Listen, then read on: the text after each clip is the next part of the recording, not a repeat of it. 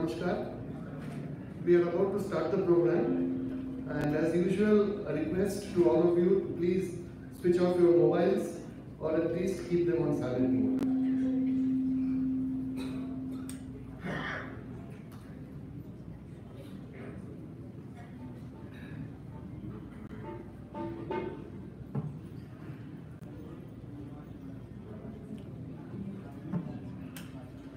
I now request Revered Swami Smaranananda Maharaj, Secretary, Ramakrishna Mission, New Delhi, to kindly take his seat.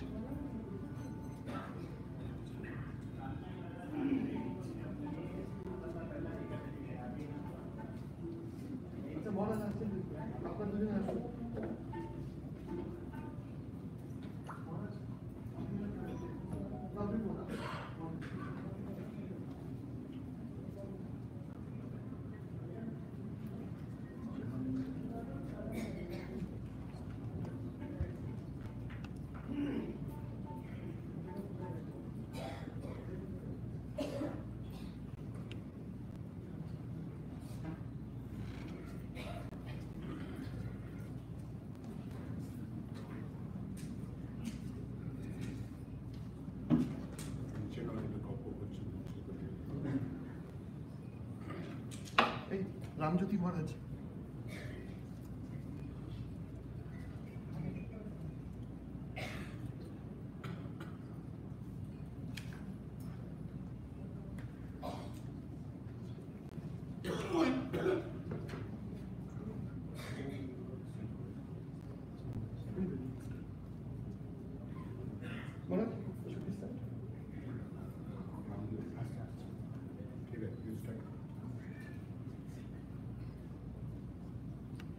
We begin the program with Vedic chanting by the monastics of Ramakrishna Mission, New Delhi.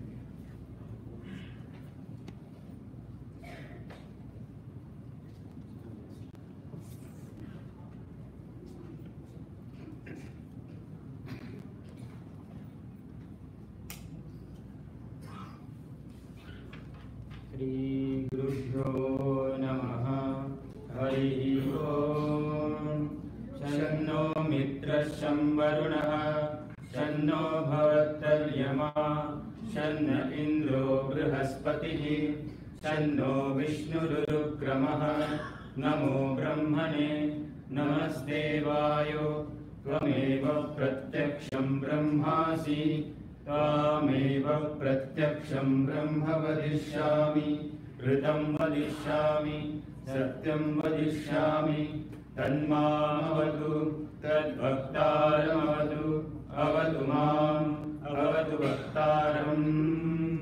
Om Shanti Shanti Shanti Hari Om. Vedamanucharyon Devasina Manushasti Satyam Vada Dharmam Chara Sadhyayan Ma Pravadaha Acharyaya Priyam Dhanamaritya Prajatantu Ma Vyagacchesi Satyana Pramaditavyam Dharmana Pramaditavyam Kushalana Pramaditavyam Bhutyaina Pramaditavyam Swadhyaya Pravachanabhyana Pramaditavyam Devapitrukaryabhyana Pramaditavyam Matrudevo Bhava Pitrudevo Bhava Acharya Devo Bhava Atiti Devo Bhava Yanyannavadyani Karmani Tani Sevitavyani No Itarani Yanyasmakagam Sucharitani Tani Nayopasyani No Itarani Eke Chasmacheyagam So Brahmana Tesham Tayasanena Prashvasitavyam Shraddhaya Deyam Ashraddhaya Deyam Shriya Deyam Priya Deyam Bhiya Deyam Samvida Deyam Athayati Te Karma Vichitsa Va Vritta Vichitsa Va Syat Etatra Brahmana Sanmanashinaha Yukta Ayukta Aluksha Dharma Kamasyu Yatha Te Tatra Varteran Tatha Tatra Vartetaha अथाभ्याख्यातेषु एकत्र ब्राह्मणा समवर्षिणः युक्ता अयुक्ताः अलुक्षा धर्मकामा स्युः यथा तेषु वर्तेरन् तथा तेषु वर्तेता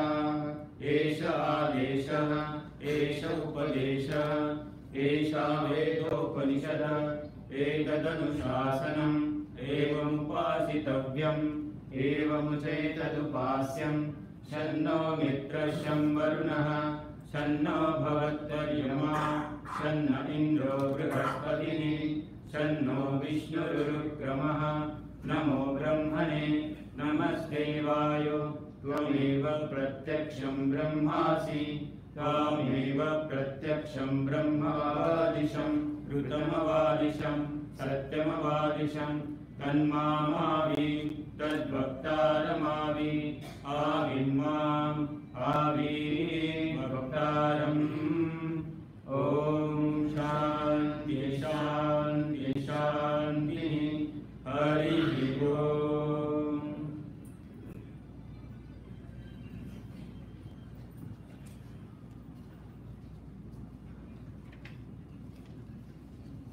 ओम निरंजनम नित्यम अनंतरूपम भक्तानुकंपाधृतविक्रमोय ईशावतारं परमेश्वरीड्यं त्वं रामकृष्णं शिरसा नमामः। ओम यथा अग्निर्नाभिका शक्ति रामकृष्णे स्थिताय सर्वविद्यां स्वरूपान्तां साददां प्रणमाम्यहम्। ओम नमः श्री अतिराजाय विवेकानंद सूरये सच्चित् सुख स्वरूपाय स्वामी नेतापहारिणे मन्नाथ श्री जगन्नाथ मद्गुरु श्री जगद्गुरु मदात्मा सर्वभूतात्मा तस्मै श्री गुरवे नमः।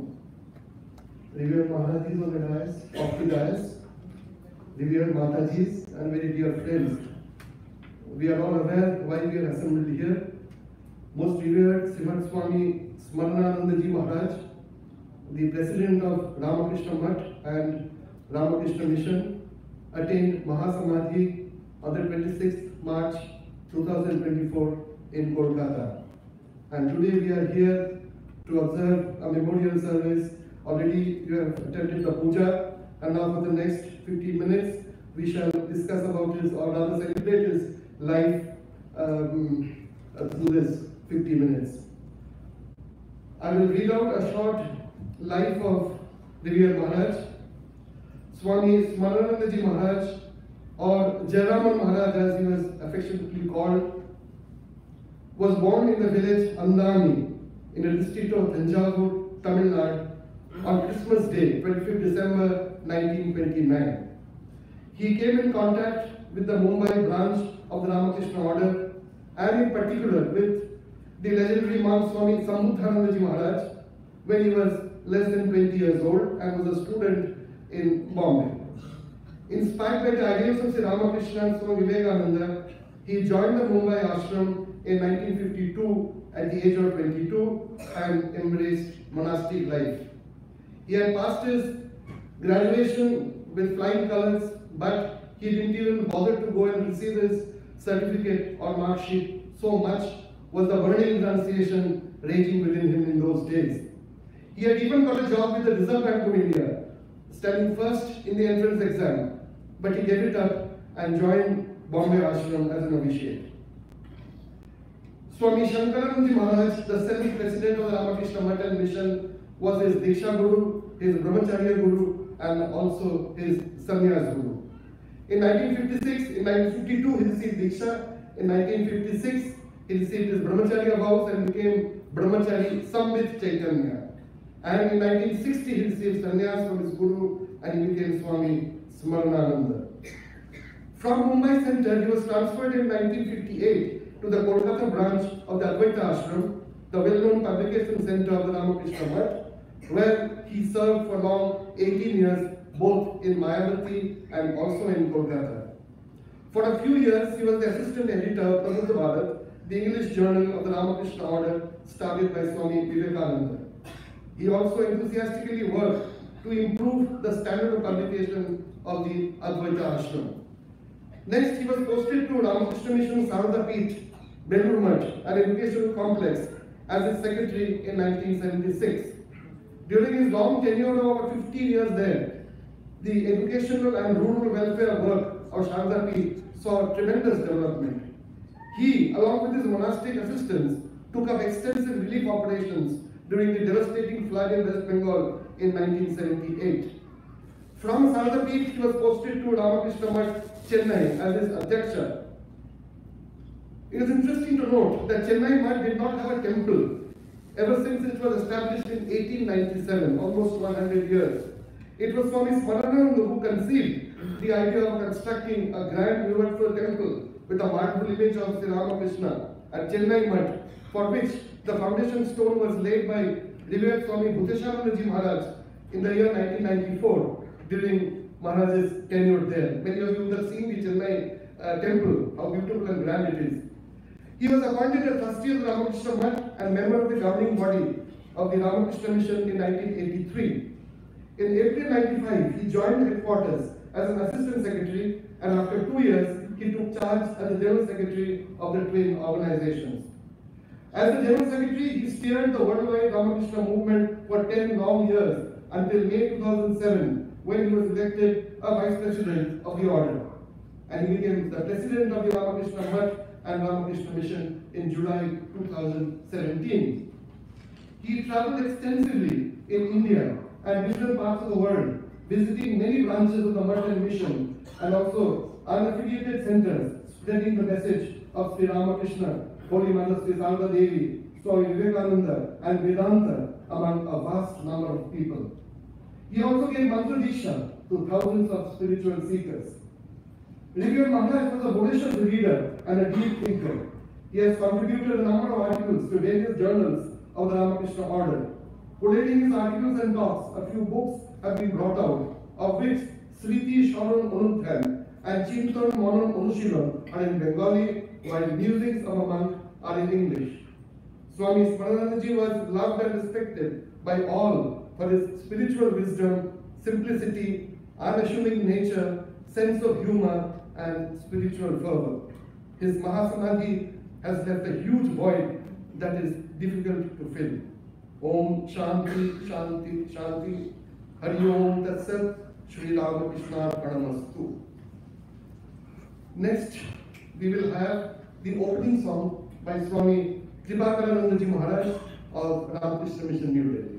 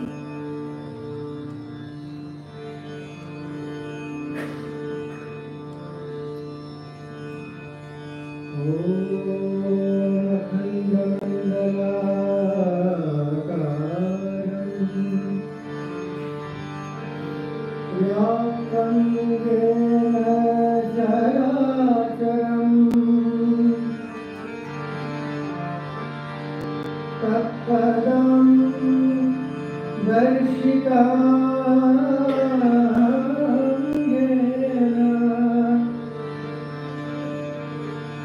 तस्मै श्री गुरवे नमः। तस्मै श्री गुरवे नमः। तस्मै श्री गुरवे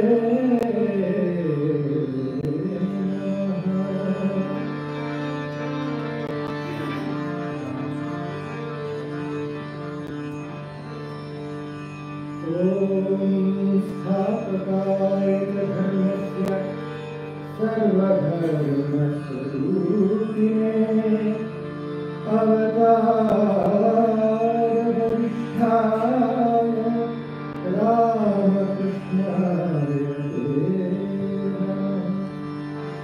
ॐ जननीं शारदां देवीं रामकृष्णं जगद्गुरुं पादपद्मे तयोश्रित्वा प्रणमामि मुहुर्मुहुः।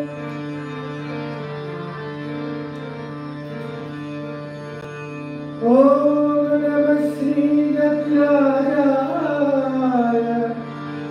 विवेकानन्दसूरये सच्चित्सुख स्वरूपाय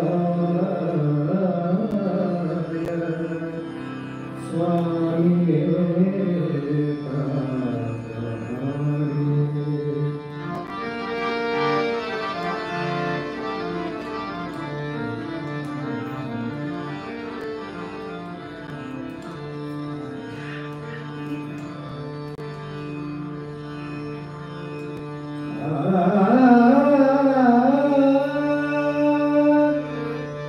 साधो सो सतगुरु मोहि भावे। साधो सतगुरु मोहि भावे। साधो सतगुरु सो मोहि भावे। साधो सतगुरु सो मोहि भावे।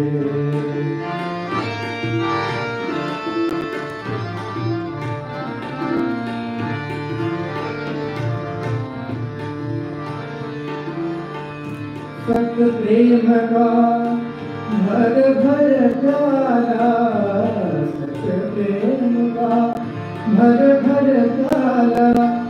आप दिले मोहे प्यारे। सारो सतगुरु मोहि भावे। सारो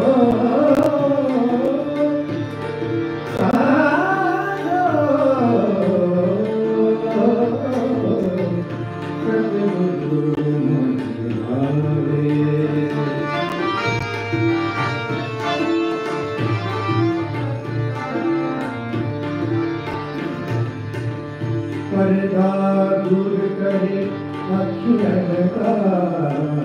पर्दा दूर करे अखियन का। ब्रह्म दर्श दिखलावे। ब्रह्म दर्श दिखलावे।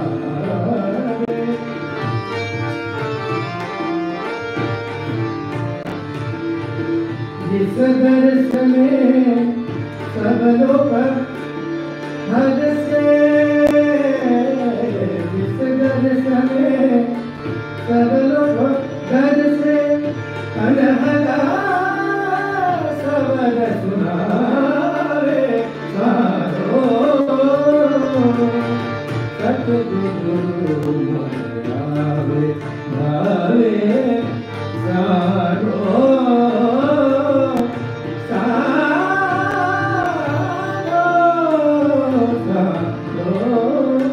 सतगुरु मोहि भावे।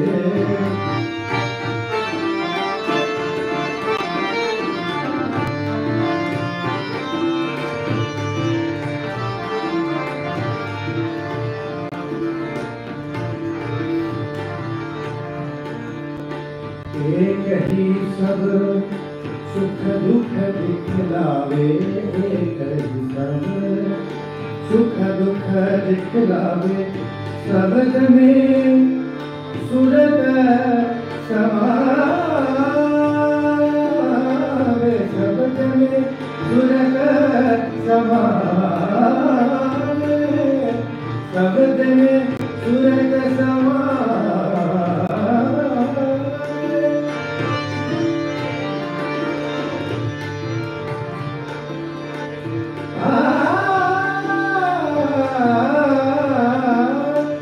कहे कबीर ताको भय नाही, कहे कबीर ताको भय नाही, कहते कबीर कबीरा,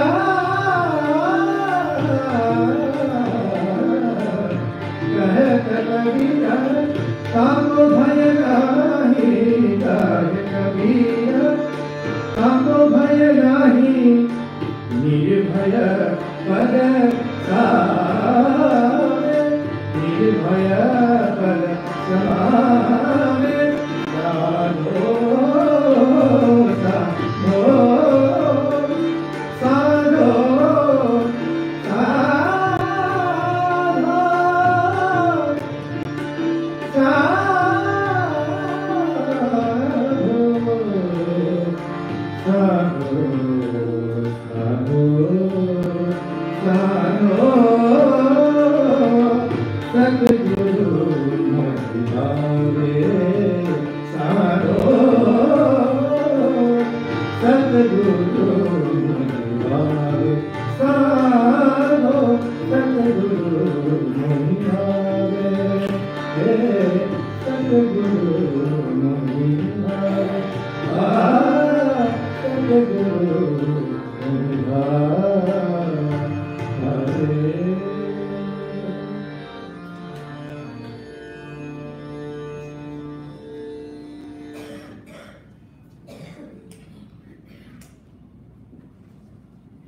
बॉम्बे आश्रम ज्वाइन करने के बाद एक बार महाराज के दिल में बहुत एक द्वंद आई कि मेरा इष्ट कौन है।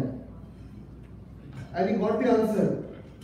ठाकुर ने कहा मैं तुम्हारा इष्ट हूँ। And then this initiation took place shortly after that. I now request Revered Swami Smaranananda Maharaj to kindly deliver this address. Om Sri Gurubhyo Namah. I have been asked to speak in English. Manchester सन्यासी वृंद, इस सभागार में उपस्थित शारदा मठ के सन्यासी वृंद तथा नरेंद्रपुर रामकृष्ण मिशन से आए हुए स्वामी बासवानंद जी एवं भक्तगण, आज हम सब यहाँ उपस्थित हुए हैं श्रीमद स्वामी स्मरानंद जी को भावभीनी श्रद्धांजलि अर्पित करने के लिए। ये हमें समझना पड़ेगा कि महाराज, पूजनीय महाराज हमारे बीच में हैं, हमको छोड़ के गए नहीं। भले ही स्थूल शरीर में हमारे बीच उपस्थित नहीं है, लेकिन सूक्ष्म शरीर में विद्यमान है और हमेशा के लिए भक्तों को प्रेरित कर रहे हैं। क्योंकि हमारे जो भारतीय परंपरा है, परंपरा के अनुसार किसी भी मनुष्य का मृत्यु नहीं होती है। मृत्यु होती है शरीर का, ट्रांसफर ऑफ फिजिकल बॉडी। और जो सन्यासी होते हैं वो तो पहले ही शरीर जाने के पहले ही श्राद्ध कर चुके हैं। हम सभी सन्यासी हैं। इसीलिए सन्यासी के लिए खास करके मृत्यु तो होती है। महाराज करीब 10 साल से या 10 साल तक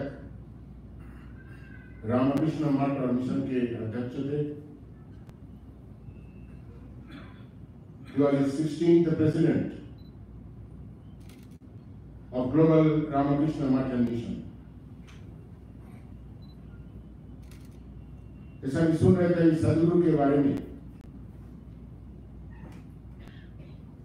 सदगुरु कौन होते हैं? उसकी परिभाषा, उसकी संज्ञा, उसकी व्याख्या हम बहुत तरीके से दे सकते हैं,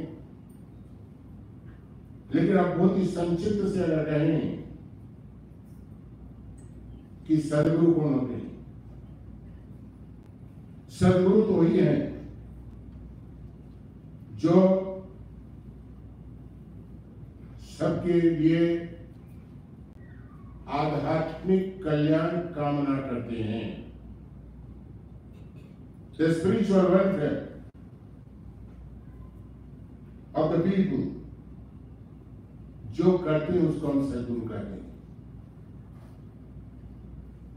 महाराज केवल 10 साल तक नहीं, जब से उन्होंने ज्वाइन किया रामकृष्ण संघ में, तब से ही उन्होंने मनुष्यों का आध्यात्मिक कल्याण की कामना की। वही है सदगुरु जो निस्वार्थ रूप से भक्तों की आध्यात्मिक उन्नति कामना करते। श्री रामकृष्ण कहते थे कि उनके पास जो लोग आते हैं जानते हो, वो कहते थे इसलिए कि लोगों को कुछ देना नहीं पड़ता है। दूसरी जगह जाने से तो बहुत कुछ देना पड़ता है, ये होता है। हम तो सुन के अचंभा हो गए, किसी जगह शिवरात्रि के दिन सामने रूप में बैठने के लिए 5 लाख कम से कम रुपया देना पड़ता है। तो श्री रामकृष्ण खुद कहते हैं कि जो हमारे पास लोग मिलने के लिए आते हैं उसको कुछ देना नहीं पड़ता है, इसलिए लोग आते हैं निस्वार्थ। और निस्वार्थता ही आध्यात्मिकता की कसौटी है। Unselfishness is the test of spirituality, Swami Vivekananda ji कहते हैं। जिनमें निस्वार्थता, जिसमें स्वार्थता नहीं रही है और केवल निस्वार्थपरता ही है, उसी को हम सदगुरु कहते हैं। उसी को हम सदगुरु कहते हैं। अगर पूज्य महाराज का अगर हम जीवन देखें तो पाएंगे महाराज का जीवन जो था बहुत ही सादा सीधा जीवन, सादी जीवन। कोई आप उनको देखे होंगे, यहाँ जब आए थे वेलू मठ में कहीं भी देखे होंगे, सो सिंपल, कोई भी आडंबर नहीं। खाने में, पीने में, बैठने में, उठने में, चालने, चाल ढाल में, बस सो सिंपल। कभी कभी जाते थे सेवा प्रतिष्ठान, नहीं वहां का अध्यक्ष था, सेक्रेटरी था, सचिव था, महाराज जाते थे महिलाओं को मिलने के लिए और साधुओं को मिलने के लिए जो बीमार पड़ जाते थे, तो उनको हम चाय ऑफर करते थे, कुछ स्नैक्स भी ऑफर करते थे। तो करने के बाद हाथ धोते थे और रुमाल तुरालिया का सब परवाह नहीं करते थे, ऐसा ही कपड़ा उठा के मुंह पोंछते। So simple. वो सबसे मिलते थे, छोटा हो बड़ा हो जो भी हो, सबसे मिलते थे। धनी हो निर्धन हो, सबसे वो मिलते थे। हम तो ब्रह्मचारी थे, छोटे थे उम्र में, सब में छोटे, लेकिन सबके साथ वो कैसे मिलते थे? No distance. हम लोग ये अनुभव करते थे कि हमें नहीं जाना चाहिए, अभी नहीं मिलना चाहिए, लेकिन वो नहीं सोचते थे। उस सबको अपने पास बुला लेते थे, जिसको कहते हैं अपनापन। उनमें हम देखें,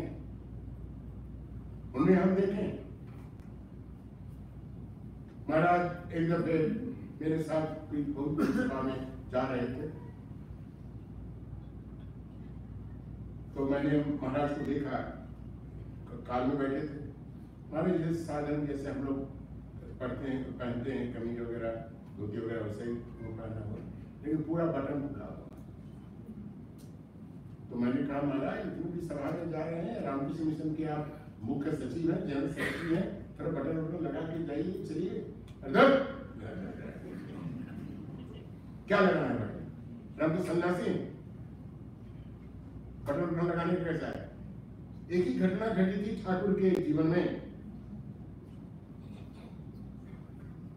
ठाकुर तो ऐसा ही रहते थे, पढ़े हुए जीवनी, उनको पढ़ना चाहिए, वो तो ऐसा ही रहते थे, कपड़ा भी कभी कभी इसका बदल में नहीं रहता था, वो तो बात अलग है, लेकिन ऐसा ही कपड़ा ऐसे लपेट लिया, कुर्ता ऐसे पहन लिया, बटन वगैरह सब खुला हुआ, मिलने के लिए जा रहे हैं। किससे? देवेंद्रनाथ ठाकुर से मिलने जा रहे हैं। उस समय के बहुत बड़ा व्यक्तित्व महर्षि देवेंद्रनाथ, रविन्द्रनाथ ठाकुर के पिता, उससे मिलने के लिए जा रहे हैं, और सब बटन वगैरह ऐसे खुला हुआ, कमीज ऐसे पहना हुआ। देवेंद्रनाथ ठाकुर से तो मैंने बात की, वो मैं नहीं जाऊंगा उसमें। और 2 दिन के बाद देवेंद्रनाथ ठाकुर रानी रासमणी के दामाद, नाम क्या था उसका बताइए कोई देखे? मथुर बाबू, वो ले गए थे। मथुर बाबू को देवेंद्रनाथ ठाकुर ने कहा कि देखो इसको ऐसा मत लाओ हमारे पास, बटन खुला होगा, कपड़े का ठीक नहीं, कमीज का ठीक नहीं, वगैरह कुछ नहीं, इसको मत लाओ हमारे पास। दूसरे दिन मथुर बाबू जाके श्री रामकृष्ण को बताया, तो श्री रामकृष्ण ने क्या कहा? बांग्ला में कहा, बाबा हमें बाबू शास्त्र बाबू, हम सज धज के बाबू बन के हम नहीं जा पाऊंगा। द सिंप्लिसिटी, कितना साथ जीवन। और इस हमारे स्मरण महाराज के भीतर अंदर हम ये पाते थे, बहुत ही सादगी जीवन। और जो सदगुरु होते हैं, गुरु होते हैं, उनको बिल्कुल निराभिमान होना चाहिए, किसी प्रकार का अहंकार नहीं होना चाहिए। महाराज को कोई अहंकार ही नहीं था कि हम रामकृष्ण मठ मिशन के मुख्य सचिव हैं, उसके बाद हम उपाध्यक्ष बने हैं, उसके बाद हम अध्यक्ष बने हैं। एक होता है, एक अहंकार होता है, लेकिन महाराज को जो पहले एक सामान्य अद्वैत आश्रम के मैनेजर के रूप में देखा, उसके बाद वो उपाध्यक्ष बने, उसके पहले वो मुख्य सचिव बने, उसके बाद वो अध्यक्ष बने। Same, there is no change. क्या होता है साधन, क्या होता है, जिसको धीरे धीरे बड़ा पद मिलता है तो तरह घमंडी हो जाता है। लेकिन महाराज ने किसी प्रकार का घमंड नहीं, किसी प्रकार का अहंकार नहीं। यही सब तो हमें देखना है, उनसे प्रेरणा नहीं। ये सब हमें जीवन में सीखना है। हम दीक्षा उसके पास से ले या ना ले, अगर हम आध्यात्मिक जीवन यापन करना चाहते हैं तो ये सब चीज हमें देखना है और उनसे लेना है। केवल यही नहीं, कितना निराभिमान थे। एक दफे याद, अभी सब घटना याद आ रही है। एक दफे मैं और बहुत सारे सन्यासी गए थे, वो एक आश्रम है, नाम भूल गया, तो आश्रम में हम सब गए थे मंदिर उद्घाटन के लिए, महाराज भी गए थे। तब महाराज से रामकृष्ण मठ मिशन के मुख्य सचिव जनरल सेक्रेटरी, तो पूरा प्लेन हम लोग ने ले लिया था, छोटा सा प्लेन, सारा महात्मा लोग थे, हम लोग थे, महात्मा लोग थे, ब्रह्मचारी लोग थे। तो मैं थोड़ा जल्दी में पहुंचा और देखा केवल एक ही सीट खाली है। मैंने देखा नहीं पीछे हमारा कौन बैठा है, नहीं बैठा है, कुछ नहीं देखा। मैंने जाकर वहां सीट पे बैठे, जैसे बैठ गया पीछे से सब, अरे कहाँ बैठते हो, पीछे देखो कौन बैठे हैं। तो मैंने पीछे मुड़ के देखा, वो जानते हैं स्वामी गीतानंद जी बैठे हैं, हम उपाध्यक्ष थे, और स्वामी स्मरानंद जी बैठे। दूसरे साधुओं को कहने का मतलब यह है, तुमने जाके महाराज का सामने बैठ गया, दोनों के सामने बैठ गया, इसमें संत है हमारे संघ के बेलगांव, ठीक है, करेक्ट। और तुम सामने बैठ के इसे बोलना चाहते थे दूसरे महात्मा। तो मैं उठने के लिए तैयार हो गया, तो स्वामी जी हमारे यहाँ पकड़ के फिर बैठे फोन कर गया। हाँ, तो उपाध्यक्ष बैठे हैं गीतानंद जी, वो मुख्य सचिव बैठे हैं, लेकिन बैठे चुपचाप यहाँ। केवल यही नहीं, हम लोग बेंगलोर पहुंचे, बेंगलोर से सब लोग यहाँ वहां चले गए महात्मा लोग, मैं, सुनीतानंद जी और हमारे स्वानंद जी, तीनों कलकत्ता एक ही फ्लाइट में एक ही बात बार बार हम सब बोल रहे हैं, कुछ नहीं, तुम्हारे गाड़ियां तो तुम्हारे गाड़ी तो बिजली दो, क्योंकि तुम्हारे लिए हम सेवा प्रतिष्ठान में थे कलकत्ता में, तुम्हारे लिए गाड़ी आएगा, गाड़ी आएगी तो तुम कैसे जाओगे, यही चिंता। जब हम कलकत्ता में होते ना, जब गाड़ी सबके लिए आई थी, महाराज के लिए आई थी गाड़ी, मेरे लिए भी सेवा प्रतिष्ठान गाड़ी आई थी। महाराज गाड़ी देखे बहुत ही फील कंफर्टेबल, वाह गाड़ी तुम्हारे लिए आई। ये सब चीज हमें देखना है। हम तो एक यंग सेक्रेटरी रामकृष्ण शिशु मंगल रामकृष्ण मिशन से, कितना हमारे लिए कितना बेचैन। और एक मजेदार ये बात यह है कि महाराज के पास अगर कोई ऐसा ही सीधा चला गया, कोई प्रॉब्लम लेके, क्योंकि general secretary chief administrative body माने चीफ एडमिनिस्ट्रेशन उनके पास सत्ता है, तो सब लोग प्रॉब्लम लेके उनके पास जाते हैं। तो पहले वो बहुत नाराज हो जाते थे, फिर संभाल लेते थे, ठीक है अपना काम हम उनसे करते थे। तो मैं एक दिन गया, बहुत सारा प्रॉब्लम होता था सेवा प्रतिष्ठान के, the monks and some devotees में, no, very problematic center and the biggest center of Ramakrishna Maharaj mission. Fortunately or unfortunately, I was the head of that center for many years. और वो उधर बेलूर मठ में बैठे थे, वो तो जनरल सेक्रेटरी, मैं इधर का सेक्रेटरी, बहुत प्रॉब्लम में उनके पास में जाता था। एक दिन बैठे हैं शिवानंद जी, वो सब बेलूर मठ जहाँ मीटिंग होती है हेडक्वार्टर ऑफिस में बैठे थे। जैसे हम दरवाजा खींच कर अंदर गए, हम बोलने लगते हैं शिवानंद देख रहे कोई प्रॉब्लम है क्या, मैं सुन लिया क्या क्या क्या क्या क्या क्या। अरे महाराज मैं तो जानता हूँ क्या बोलेंगे कोई प्रॉब्लम है, तब तो बोलेगा कि बात बनाना। इसलिए महाराज को बोला महाराज कोई प्रॉब्लम नहीं है, मैं तो केवल आपको मठ में आया हूँ आपको प्रणाम करने। ओ प्रणाम कर बड़े अब बैठा दिया, मैं मेरे हमको तो अपॉर्चुनिटी मिल गई, बस थोड़ी देर के बाद जो भी प्रॉब्लम था सब परामर्श कर लिया। अब महाराज ये करो वो करो ये करो। दूसरे महाराज असिस्टेंट सेक्रेटरी महाराज और भी लोग बाहर अपेक्षा कर रहे हैं आपके लिए, इतना समय आप सर्वभगवान जी को दे रहे हैं, कैसी बात नहीं, जो प्रॉब्लम नहीं कर रहे हैं। तो पहले झटका जो है उसको संभालना पड़ेगा आपको। जब पहला झटका आप संभाल लेंगे, फिर उसके बाद कोई भी काम उनको बोलिए, सब कुछ वो जानते थे, उन्हें दूरदर्शिता थी कि किस साधु से, किस ब्रह्मचारी से किस क्या काम हो सकता है, उसमें दूरदर्शिता थी कि किससे क्या काम हो सकता है। हम उसका विस्तार में नहीं जाऊंगा, भले हम तो 14 मिनट समझ गया, तो 14 मिनट क्या बोलना है, 13 मिनट, 14 मिनट, 15 मिनट, 13 मिनट, जो भी हो। तो महाराज के अंदर जो दूरदर्शिता है जानते थे किससे क्या काम होना है, किससे क्या काम करना है।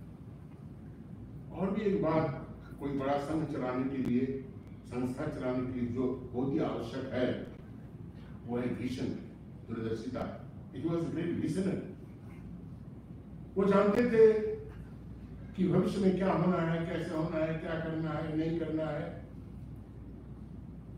जो भविष्य के बारे में बता सकते हैं, भविष्य के बारे में काम कर सकते हैं, उसी को हम दूरदर्शी कहते हैं, और जिसको हम अंग्रेजी में कहते हैं विजनरी। उन्हें बहुत बार हमने देखा कि महाराज जो ने निर्णय लिया, उन्होंने संकल्प लिया कुछ काम करने के लिए, और ये हम लोग पाया कि बहुत आवश्यक था।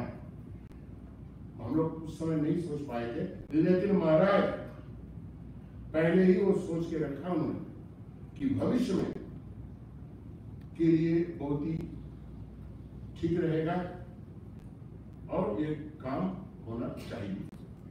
हम लोग क्या करते हैं, साधारणतः हम लोग क्या करते हैं, हम लोग वर्तमान को लेकर केवल बातचीत करते हैं, सोचते हैं, समझते हैं। लेकिन पर्सन हो से विजनरी, वो तो और 40 साल आगे का क्या होगा बता सकता है, क्या होना चाहिए, भविष्य में क्या करना चाहिए, ये जो बता सकता है, ये जो कर सकता है, ये जो समझ सकता है, that person is called visionary। जैसे स्वामी विवेकानंद विजनरी थे। तो हम इसमें क्या स्मरण के अंदर हमने ये पाया कि वो विजनरी थे। वो विजनरी थे, बहुत उदाहरण हम दे सकते हैं। वो विजनरी थे और इतना सुंदर, हम जानते हैं हमारी परंपरा, अगर हम देखें, बोलने में इसको ये नहीं है, अगर हम परंपरा हम देखें, रामकृष्ण मिशन की प्रशासनिक परंपरा जिसको हम कहते हैं, उसमें देखा स्वामी गंभीरानंद जी मुख्य सचिव थे, जनरल सेक्रेटरी। उन्होंने बहुत दिन तक मुख्य सचिव के पद में रहे।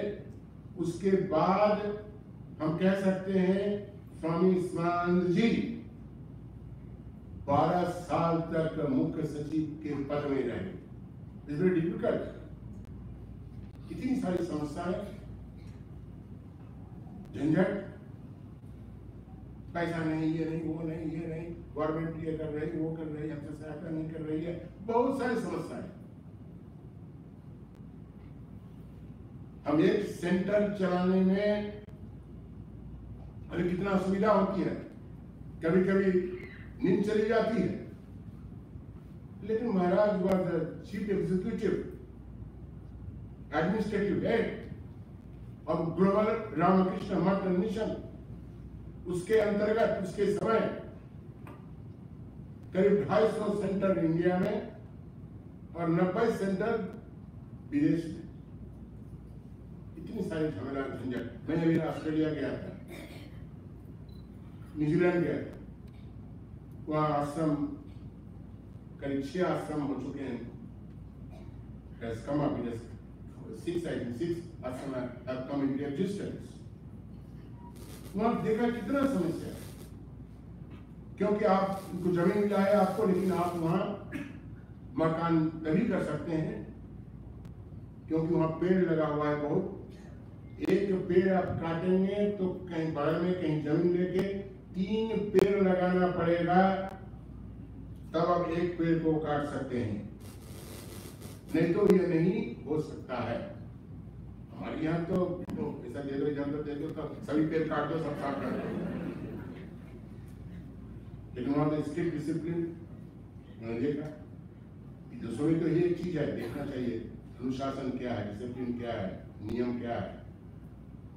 अब बहुत मुश्किल, इधर से उधर से बहुत समस्याएं, फिर वीजा कैंसर, ये सब बहुत सारी समस्याएं हैं विदेशों सेंटर में। इतना समस्या भारतवर्ष में, भारतवर्ष के बाहर सेंटर, इतने सारे सेंटर, और महाराज ने सब कुछ संभाला, दक्षता के साथ संभाला। 12 साल तक उन्होंने संभाला। मैंने देखा, मैंने देखने का सौभाग्य मुझे प्राप्त हुआ था, क्योंकि मैं तो बेलूर मठ में वो रहते थे और मैं सेवा प्रतिष्ठान कलकत्ता में रहता था। हम हमेशा आते जाते रहते थे, हम देखते थे। और उसमें और एक बहुत बड़ी चीज जो हम पाते हैं, कोई बता रहा था, जीवनी पढ़ रहा था अभी, जो स्पिरिचुअल विजडम जिसको हम कहते हैं, ज्ञान और विजडम में, नॉलेज और विजडम में बहुत फर्क है।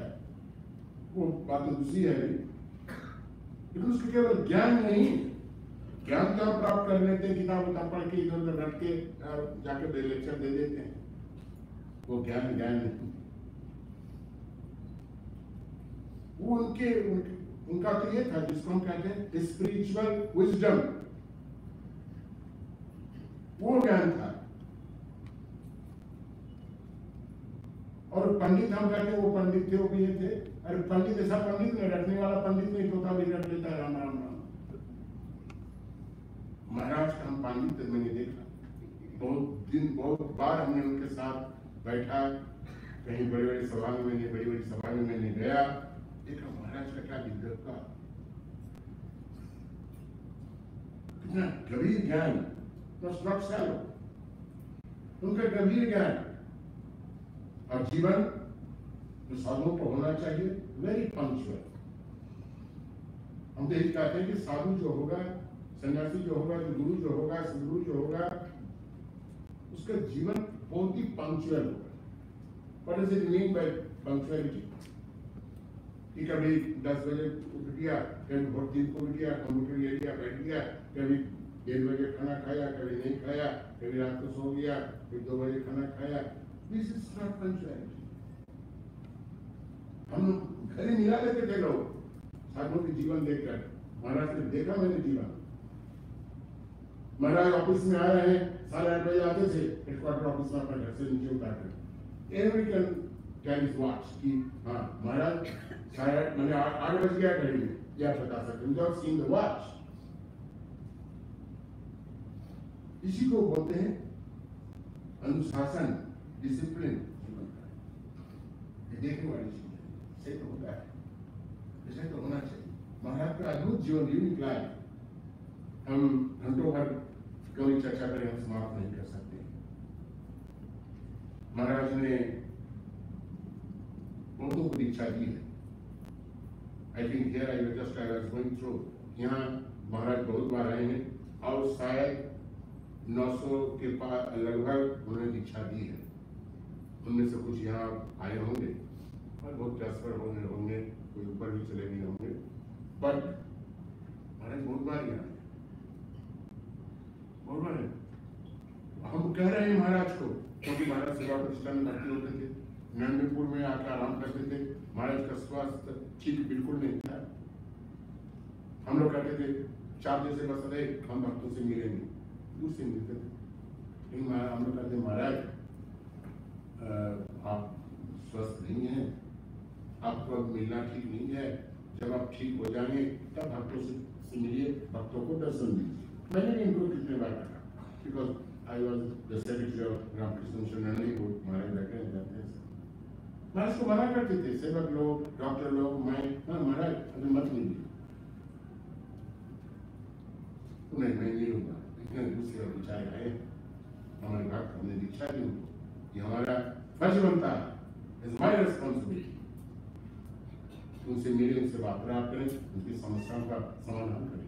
तो महाराज बोल नहीं सकते थे, लेकिन उसका दर्शन ही काफी था। जितने लोग भक्त लोग आते थे, लेकिन महाराज किसी का नहीं सुनते थे। महाराज जाते थे, चलो बोले चलो वही चलो। महाराज बैठते थे, चलिए लगा हुआ रहता था, महाराज सबका दर्शन। ये जब मैंने देखा नंदपुर में खास करके देखा, तो मुझे एक बात याद आ गई। वो बात ऐसी है कि श्री रामकृष्ण भी बीमार, all of you know that he was suffering from throat cancer. All the time there was a bleeding from throat. वो बातचीत नहीं कर पाते थे। डॉक्टर ने उनको कहा अगर आपको बचना है, कुछ दिन रहना है, तो बिल्कुल आप ये मत कीजिए, क्या नाम, बातचीत मत कीजिए, आराम कीजिए। श्री रामकृष्ण नहीं सुनते।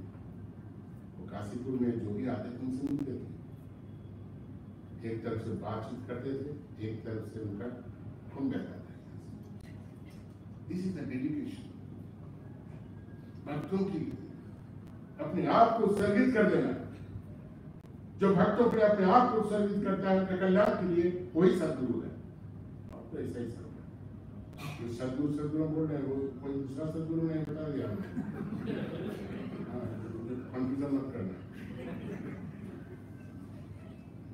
तो मैं ये नहीं कहना चाहूंगा कि महाराज के जीवन में जो हम देखें, जो पाए हैं, कि पुस्तिका निकली है वो छोटा सा, इसमें संभव नहीं सब कुछ वर्णन करने का। And those we have seen really they are blessed, really they are blessed, जिन्होंने दर्शन किया है। जिन्होंने दर्शन नहीं किया है वो भी ब्लेस्ड है, वो भी ब्लेस्ड है। महाराज का जीवनी पढ़िए, किताबें हैं बहुत पढ़िए, उनसे ही दर्शन होता है। और जो दर्शन किया और दर्शन नहीं किया सभी ब्लेस्ड है। कहाँ जा रहे हैं सब? अभी घंटी लगनी बोल दे रहा है, अभी खत्म नहीं हुआ, मैं तो पहला शुरू किया।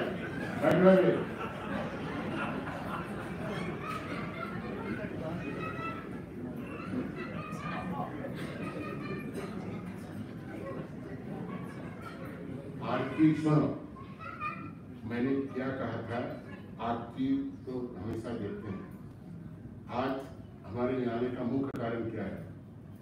केवल भोग आरती देखने के लिए नहीं, मुख्य कारण यही है दीक्षित हो उनसे नहीं हो, सब भक्त जो हम सन्यासी जो उपस्थित हुए हैं उनको श्रद्धांजलि देने के लिए लिखा हुआ है मेमोरियल मीटिंग। इसलिए घंटा आरती तो हमेशा देखते हो, आप आते हो, करते हो, ये सुनो, अच्छी अच्छी बातें सुनो, महाराज के बारे में सुनो, तभी आप सही तरह से श्रद्धांजलि दे सकते हैं। महाराज के बताए हुए जो रास्ता उन्होंने दिया है उस रास्ते पर चलिए। मैं कभी भी मेमोरियल मीटिंग ऐसा होती है तो मैं ये कहना चाहता हूँ। तो भक्तों का ये कंप्लेन है, अभियोग है कि दीक्षा लेके चले गए, गुरु लोग आते हैं, मिलते नहीं, सालों सालों भर कैसा हो गया, महाराज आते नहीं है, दिल्ली में आते नहीं है, बॉम्बे में जाते नहीं, कहीं की भक्त लोग रहते हैं, लाते नहीं है, महाराज को कुछ बना के हम खिला नहीं पाएंगे। इन भक्तों का ये हालत है, कुछ बना के खिलाने से गुरु सेवा हो गया। 10th president great man, great सन्यासी मैंने खुद आंखों से देखा है। बहुत लोग भक्त लोग वहाँ बैठे हैं, तो जैसे होते हैं महिला भक्त खासकर, महाराज कुछ खाच्छन ना, कुछ पानी से कुछ खाच्छन ना, अभी कभी चले जावे टन बनानी है। महाराज हंसते हंसते मैंने कहा, देखो तुम गुरु सेवा करना चाहते हो ना, ये मीठा बना खिलाना, ये दर्शन करना, गुरु सेवा करना चाहते हो, सबसे बड़ी गुरु सेवा हुई है। सुन लो आप, जो रास्ता हमने बताया, जो निर्देश आपको दिया है, इंस्ट्रक्शन दिया है, जो हमने दीक्षा दी है, और उसी समय मैंने जो कहा है उनको पालन करना ही सबसे बड़ी गुरु सेवा। उसको करो, उसको नहीं करके इधर उधर जो उन्होंने कहा है उससे ही गुरु को आप बड़ा सम्मान दे सकते हैं। उनका बात को मानना और आत्मसात करना, वो यथार्थ सम्मान उनको करना है। गुरु खुश होंगे उससे, गुरु इससे खुश नहीं होते हैं, जनरली खुश नहीं होते हैं कि क्या दिया नहीं दिया, क्या रखा नहीं, तो देते हैं। हमारा ह्यूमन साइकोलॉजी है, हम देना चाहते हैं, गुरु को भेंट कराना चाहते हैं, सब जानते हैं, ऑलराइट। और रहते गुरु तभी खुश होते हैं जब गुरु का पालन आप करते हैं, गुरु का जो निर्देश है उसका पालन करते हैं, तभी गुरु बहुत खुश होते हैं। इसलिए महाराज को जो बताया हुए रास्ता हमें लेके गए हैं, केवल दीक्षित उनसे लिया, दीक्षा लिया उन्होंने, हम सब any devotee who comes to mission और आश्रम, उनको तो ये सोचना चाहिए, ये समझना चाहिए। दीक्षा हम लेते हैं, अभी दीक्षा होगी, दीक्षा लेने का मतलब मानिए, हम very frankly I am speaking, क्योंकि आज दीक्षा के बारे में चर्चा हो रही, हमारे इतना दीक्षा दिया है। दीक्षा लेने का अर्थ नहीं है, बुरा मत सोचिए। हमने सभी ने सुना होगा, बहुत ने जानता है कि दीक्षा का अर्थ क्या होता है।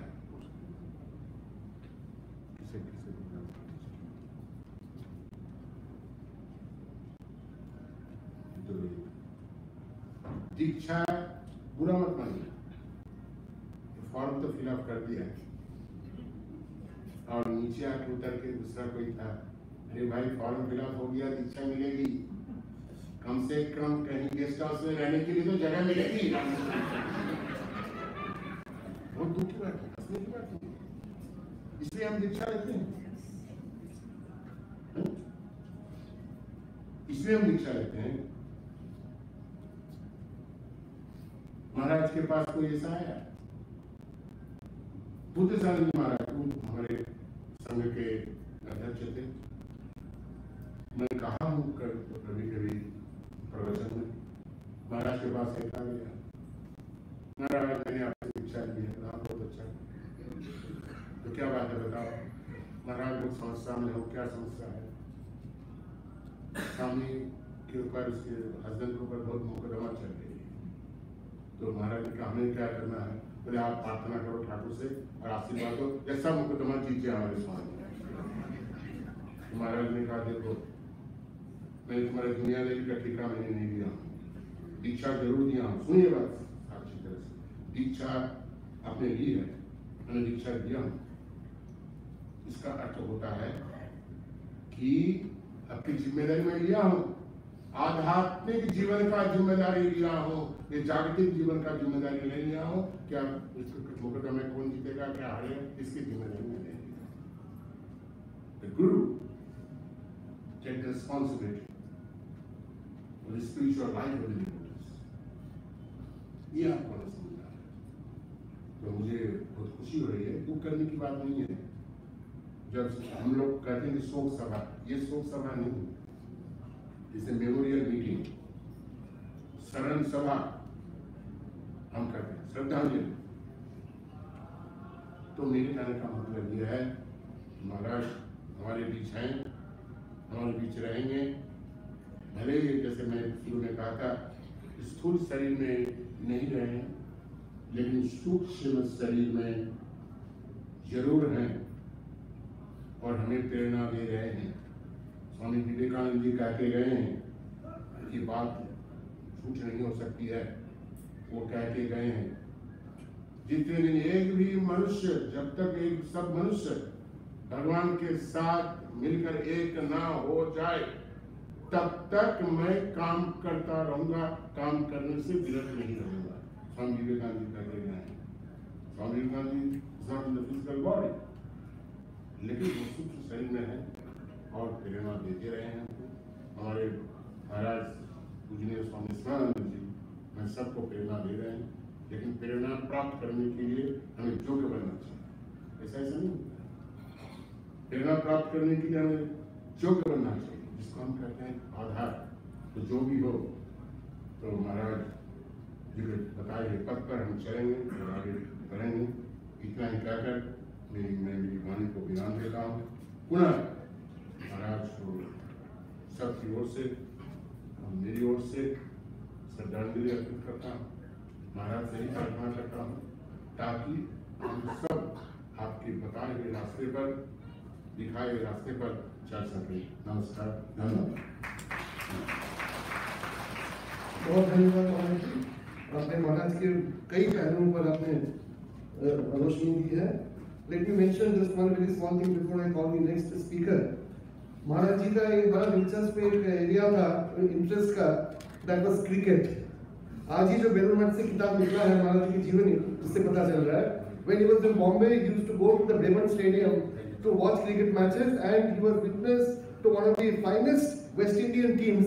जिसमें वो 3 Ws जो थे, Clyde Walcott, Everton Weekes and Frank Warren. तो वो महाराज कह रहे हैं कि बहुत दिलचस्प वो मैच था, ये कह रहे हैं। और दूसरा है he was a film buff.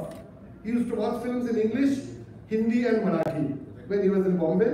उनका इंग्लिश का जो फिल्म मेंशन कर रहे हैं, गॉड विद द विंड, फिर एंड ऑफ हार्वेस्ट, ये सब फिल्म महाराज जी को बहुत पसंद था। अब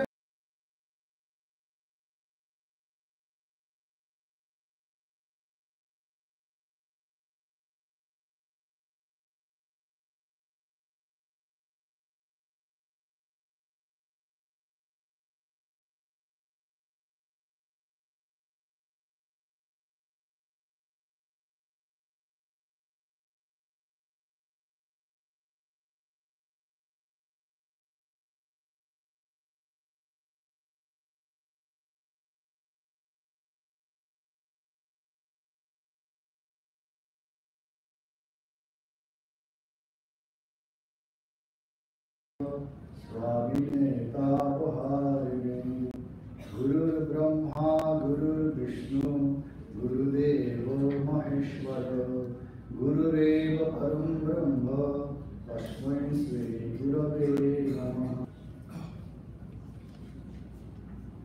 श्री ठाकुर माँ स्वामीजी ও পরম পূজনীয় স্মরণানন্দজি মহারাজের শ্রীচরণের সাষ্টাঙ্গ প্রণাম নিবেদন করি। মঞ্চে উপবিষ্ট স্বামী সর্বলোকানন্দজিকে ভক্তিপূর্ণ প্রণাম নিবেদন করি। এছাড়া উপস্থিত কৃপাবরানন্দজি, অন্যান্য সন্ন্যাসী মহারাজগণ, সন্ন্যাসিনী মাতাজিগণ এবং উপস্থিত ভক্তবৃন্দকে শ্রদ্ধা, আন্তরিক শ্রদ্ধা ও নমস্কার নিবেদন করি। আজ আমরা এখানে উপস্থিত হয়েছি, সমবেত হয়েছি রামকৃষ্ণ মঠ মিশনের ১৬তম সংঘাধ্যক্ষ শ্রীমৎ স্বামী স্মরণানন্দজি মহারাজের স্মরণ সভায়। তার কথা আমরা অনুধ্যান করব, চিন্তন করব, এই জন্যই আমরা এখানে সমবেত হয়েছি। এখানে উপস্থিত আছেন তার আশ্রিত অনেক ভক্ত এবং তার গুণগ্রাহী অনেকে। আপনারা ইংরেজিতে শুনেছেন 1929 সালে তামিলনাড়ু তাঞ্জাবুর জেলায় তিনি জন্মগ্রহণ করেন। জন্ম মাত্র 20 বছর বয়সে মুম্বাইতে তিনি শিক্ষার জন্য যান।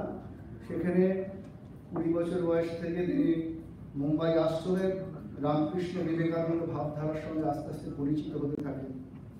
2 বছর পরে গ্র্যাজুয়েশন হয়ে গেলে তিনি মুম্বাই আশ্রমে যোগদান করেন এবং তারপরে সেখানে প্রায় 8 বছরের মতন ছিলেন। এবং মুম্বাই আশ্রমে তিনি যখন যোগদান করেন সেই সময় সংঘের সংঘাধ্যক্ষ ছিলেন স্বামী শঙ্করানন্দজি মহারাজ, 7ম সংঘাধ্যক্ষ। তিনি তার কাছে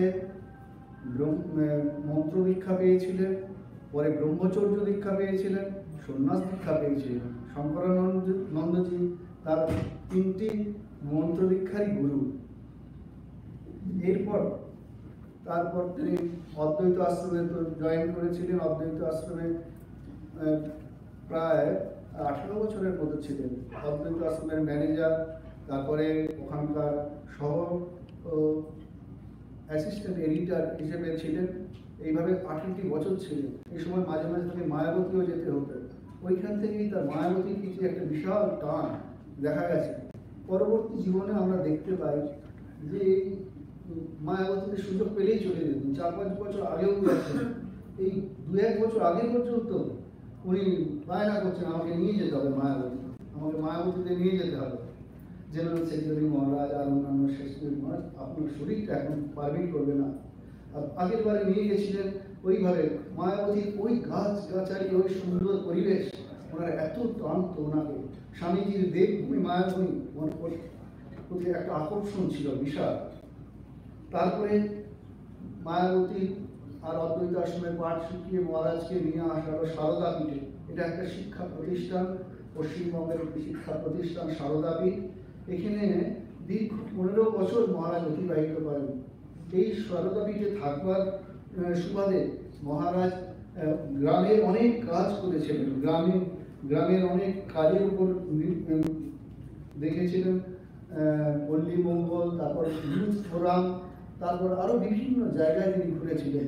ঘুরে ঘুরে যুবকদের উৎসাহিত করেছিলেন। যুব মহামণ্ডল যে গঠন করেছিলেন তার পেছনেও তার খুব উৎসাহ আছে। সারদা পীঠে থাকার সময় তিনি সারদা পীঠে বিশেষ করে কালী কীর্তন চালু করেছিলেন, যে সাধুরা সব সমবেত হয়ে কালী কীর্তন করবেন। সাধুরা বিভিন্ন সেন্টারে গিয়ে করবেন। এটা সারদা পীঠের একটা মর্যাদা।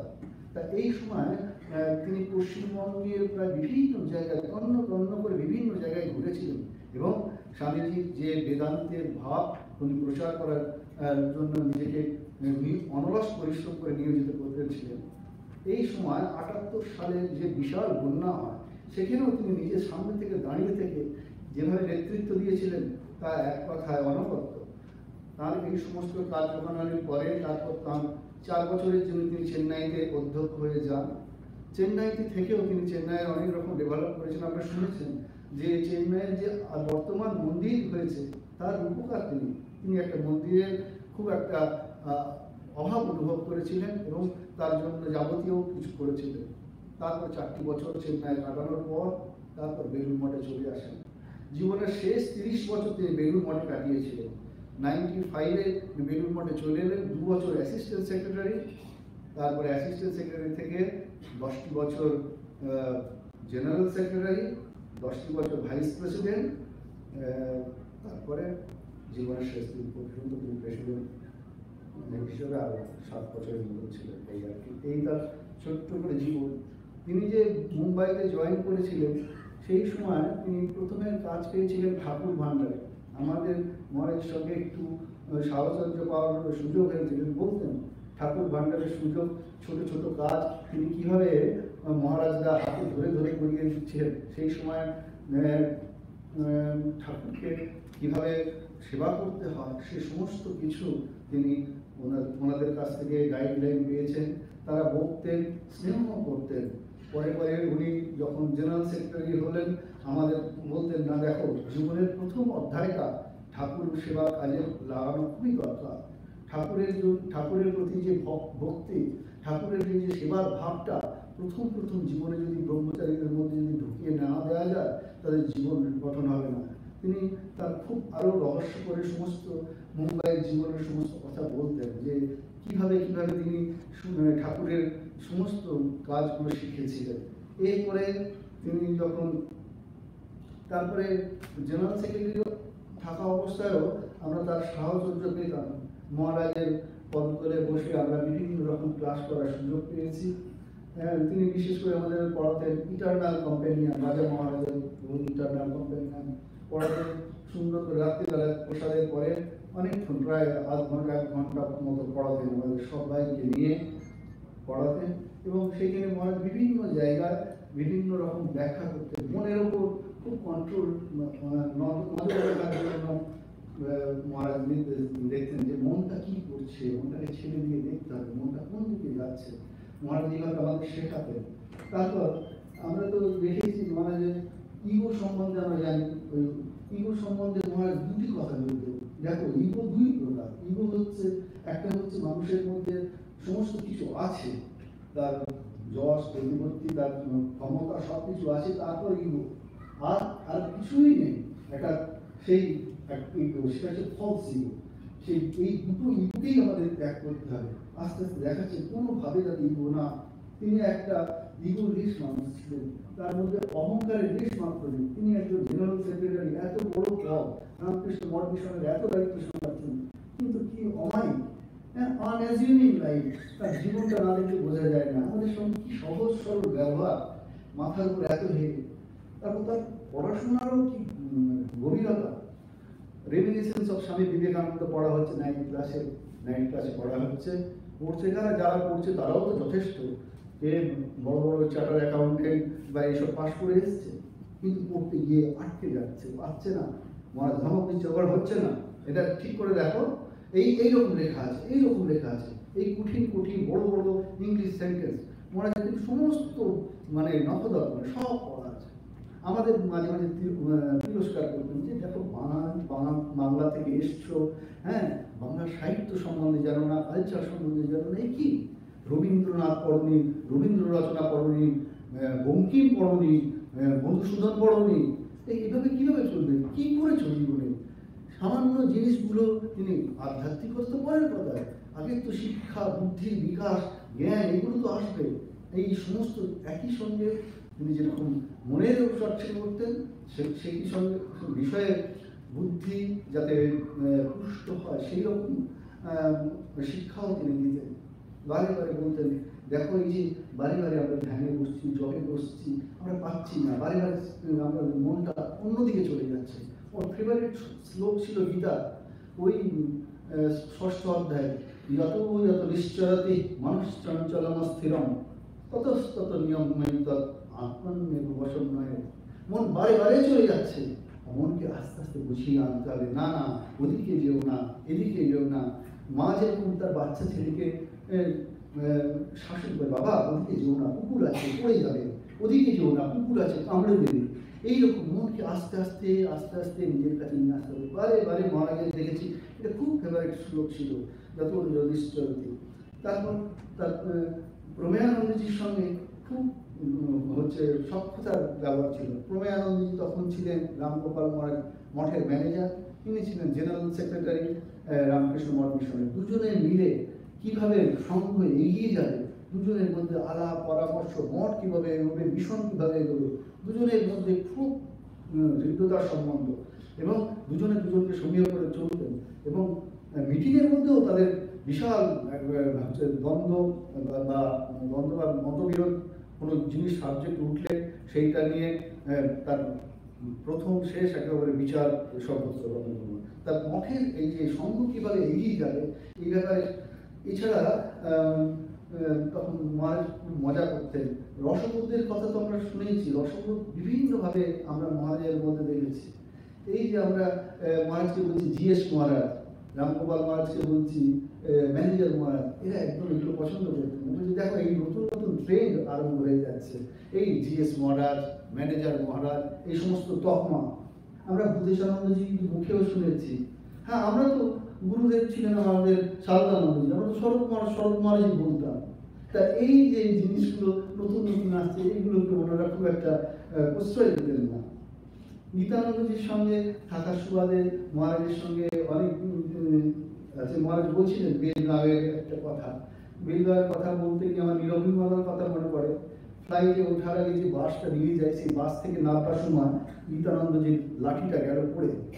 তার গীতানন্দজি সেবক আছেন, কিন্তু তিনি একজন জেনারেল সেক্রেটারি, ভাইস প্রেসিডেন্টের লাঠি পড়ে গেছে। ছুটতে গিয়ে লাঠিটা তুলে নিয়ে মহারাজের হাতে দিচ্ছে।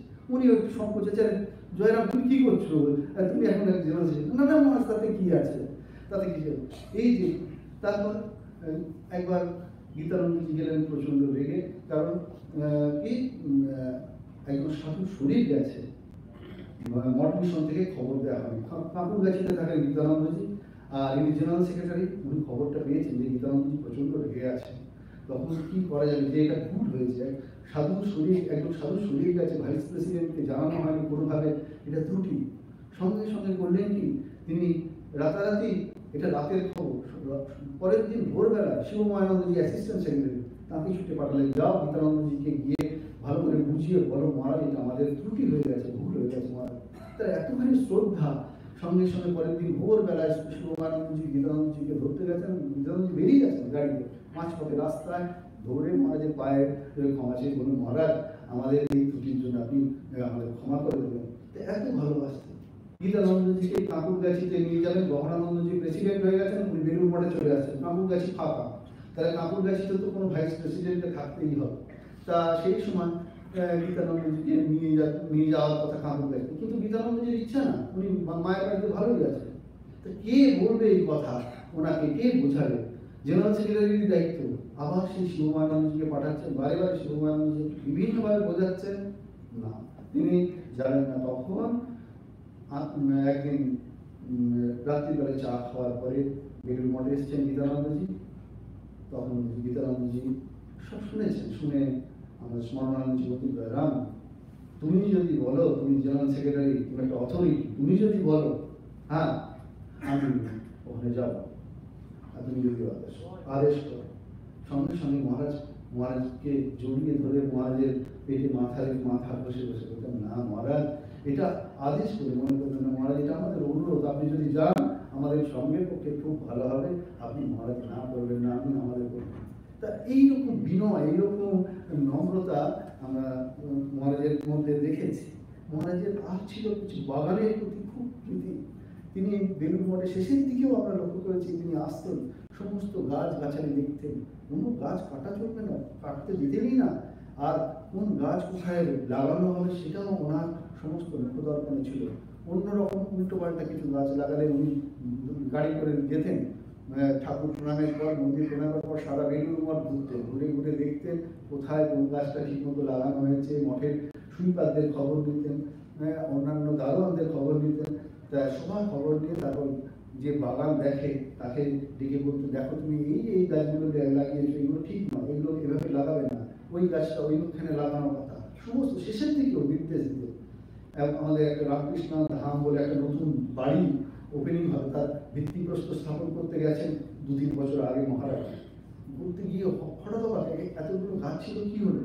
ম্যানেজার গিরিশানন্দজি তিনি উত্তর দিতে পারছেন না, গাছ কেটে দিয়েছে। তখন অন্যান্যরা বলছে মহারাজ আপনি এখানে আরো অনেক গাছ লাগানো হবে, এইটার জন্য মহারাজ খুব দুঃখ পেয়েছিলেন। গাছ গাছালি একদম কাটা পছন্দ করতেন না। এইটা একটা নেটের মধ্যে আপনারা দেখবেন ফেসবুকে ঘুরছে যে মহারাজের শরীর যাওয়ার আগে বেলুর মঠে একটা উইপিং উইলো বলে একটা গাছ আছে, তার নাকি দাম পড়ে গেছিল। আমরা তো থাকি জানি না কি হয়েছিল, কিন্তু একটা এরকম পরিচিত গাছের সঙ্গে মহারাজের প্রকৃতি বৃক্ষপ্রীতি এটা খুব দেখা যায়। মহারাজ খুব সরল শক্তি ছিল।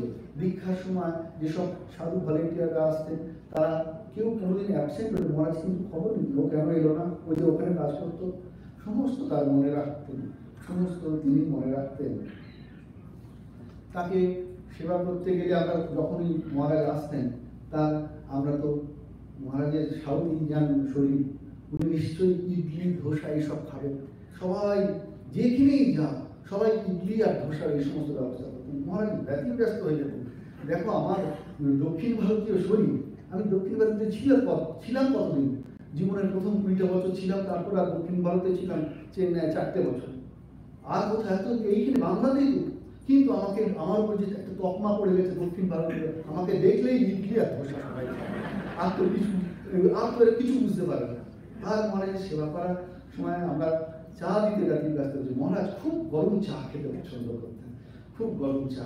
আমরা তো যত রকম ভাবে চেষ্টা করে দিতাম, চা খেতে না এখনো হলো না। তোমরা প্রভু মহারাজের সেবা করলে যে কি করতে আমি বুঝতে পারি না।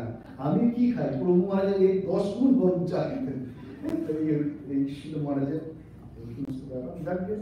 আজকে তার প্রয়াণে আমরা তো যারা ঘনিষ্ঠভাবে তার সঙ্গে মিশেছেন তারা তো এক চরম আঘাত পেলেন। হ্যাঁ, রামকৃষ্ণ মিশন হারালো এইরকম একজন বিশ্বব্যাপী বেদান্ত প্রচারকারী একজন সুযোগ্য সংঘনায়ককে, যিনি কেবল অপরের কল্যাণের জন্যই বেঁচেছিলেন। আর জগৎবাসী হারালো এই বরেণ্য সন্ন্যাসীকে, যিনি এতদিন এই রোগ ভোগ করে জরাজীর্ণ দেহে শুধু অপরের কল্যাণের জন্যই বেঁচেছিলেন। তার চরণে আমার সাষ্টাঙ্গ প্রণিপাত জানাই। তিনি ভালো থাকুন। আর তার স্থূল শরীরে তিনি চলে গেছেন, কিন্তু সূক্ষ্ম শরীরে তিনি আমাদের মধ্যে বিরাজ করছেন।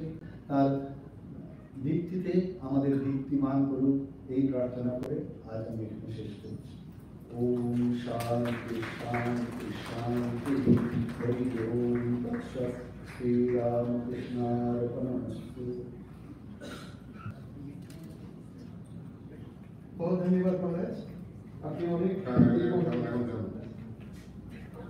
ये है ये तो मैं अनाउंस करना चाहता हूँ कि भूल जाऊंगा फिर, और अनाउंस करने का समय भी तो नहीं देते। जैसा मैंने खत्म हुआ कि ना रामकृष्ण शरण इसका पाए ताजा चले जाते। ये क्या है, अरे आए हैं कम से कम यहाँ बैठिए सुनिए।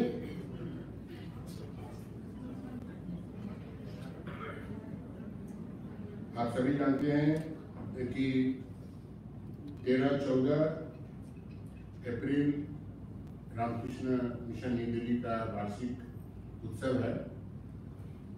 पहले वार्षिक उत्सव हम लोग 3 दिन मनाते थे। ये बोलने का है इसलिए मैं बोल रहा हूँ, मनाते थे। मैं जब हमको कहा गया कि आपको तुमको दिल्ली में जाना पड़ेगा, वहाँ का चार्ज लेना पड़ेगा, तो मैंने क्या किया, मैं फेसबुक में देखता था क्या प्रोग्राम होता है क्या नहीं होता है, ये होता है। तो मैंने को देख के बहुत दुख हुआ।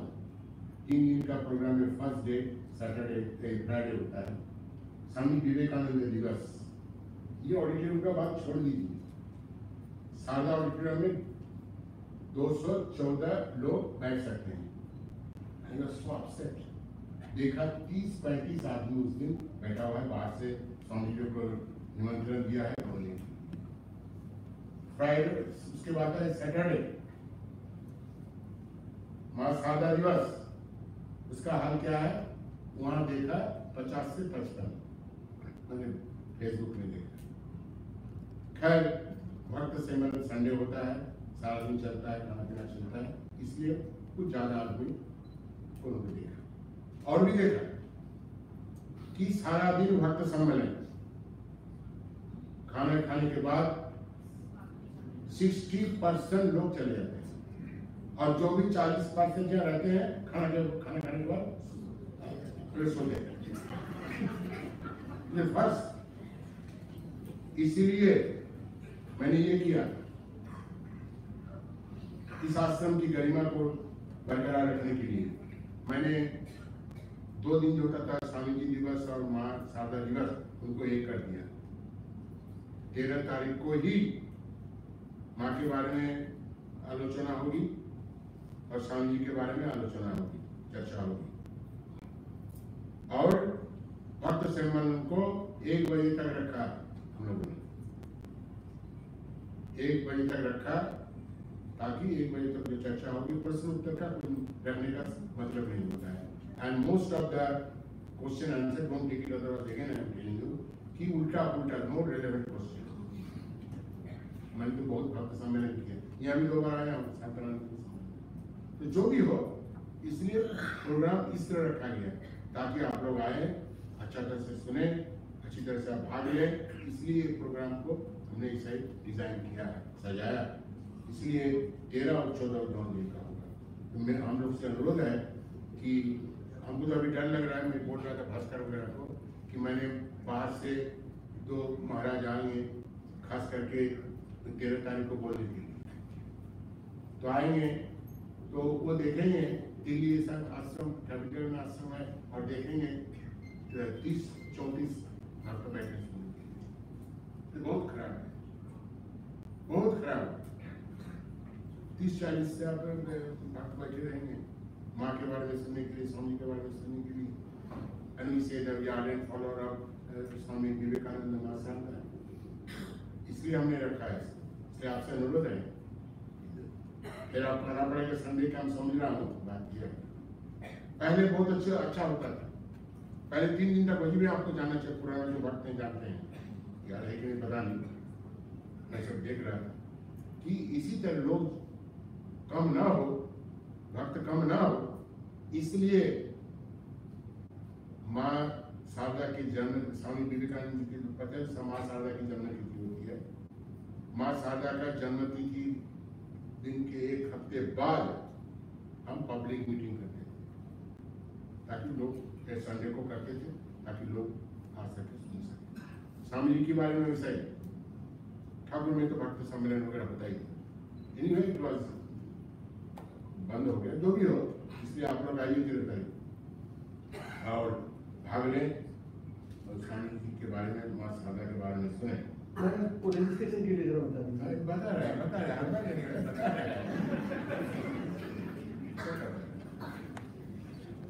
अरे बताएगा, सुनेगा तब तो बताएगा।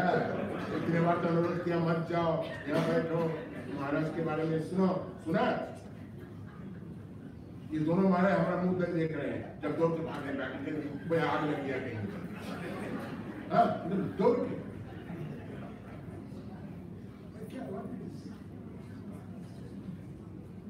और है भक्त सम्मेलन। अब तक मैंने पूछा सबसे जो पुराने लोग हैं कि हमारे भक्त तो नहीं, वही तो मेरे पहली बार भक्त सम्मेलन में मैं रहूंगा, इसलिए पूछा भक्त सम्मेलन में कितने लोग आते, भक्त कितने आते। यहाँ का स्टैटिस्टिक्स ही बड़ा विचित्र है। कोई महाराज बोला नहीं 500 बहुत होता है, कोई कहता है 600, कोई कहता है 700 और कोई का है 800। तो मैं तो कंफ्यूज हो गया कितना आता है, तो मैं समझ लिया उसका एवरेज कर लिया, तो धरो 500 से क्या बोलता, कोई बोलेगा कोई, जो भी हो। अच्छा ये इधर बैठा है वो जो क्या नाम महाराज चटर्जी, आप लोग रजिस्ट्रेशन करता था, कितना भक्त आते हैं भक्त सम्मेलन में?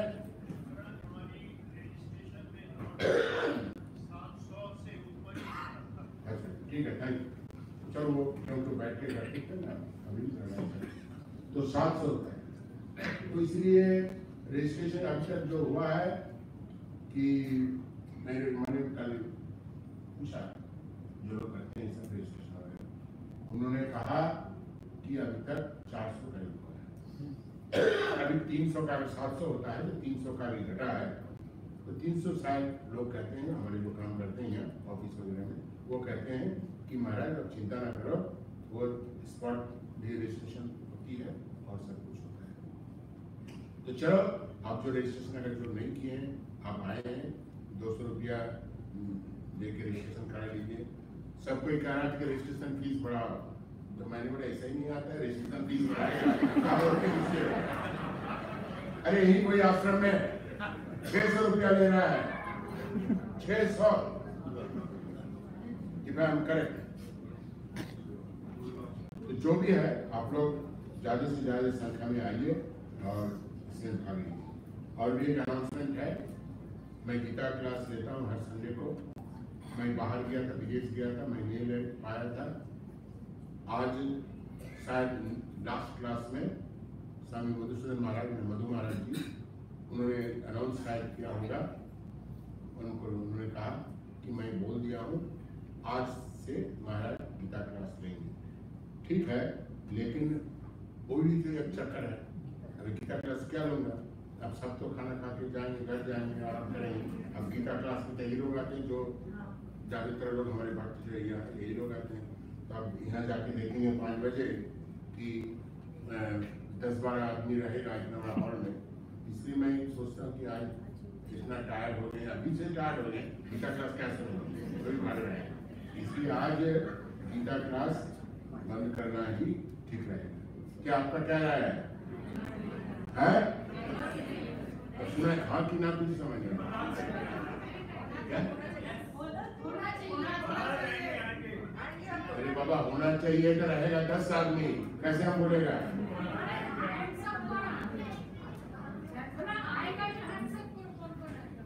मैंने सब छोड़ दो, तो जो है ठीक है, मैं देखता हूँ कितना आते हैं। जब आप कहते हैं तो फिर मैं गीता क्लास लूँगा, तो ठीक है, आप अपना काम। हाँ, I now request Swami Kripakanand Maharaj to kindly deliver his address। তার আগে একটা জিনিস বলে নিই, মহারাজ এর আগে খুব সুন্দর ওনার নানান দিক থেকে আমাদের দিবংগত প্রেসিডেন্ট মহারাজের বিষয়ে বললেন। একটা জিনিস আপনাদের সবাই নিশ্চয়ই মনে আছে, খণ্ডন খবর ক্যাসেট বেরিয়েছিল অন্তত 30 বছর আগে, যখন উনি সারদাপীঠে ছিলেন, আমাদের আলোচকের গান সেইটা এবং রামনাম, ওটা কিন্তু সম্পূর্ণ ওনার ব্যবস্থাপনায় ওটা হয়েছিল। স্বামী সর্বকানন্দজি এবং উনি ওনার দুজনে মিলে সে এক বিশাল কাহিনী উনি এক জায়গায় লিপিবদ্ধ করেছেন। তো ভালো, এটাও বলে দিই মহারাজ।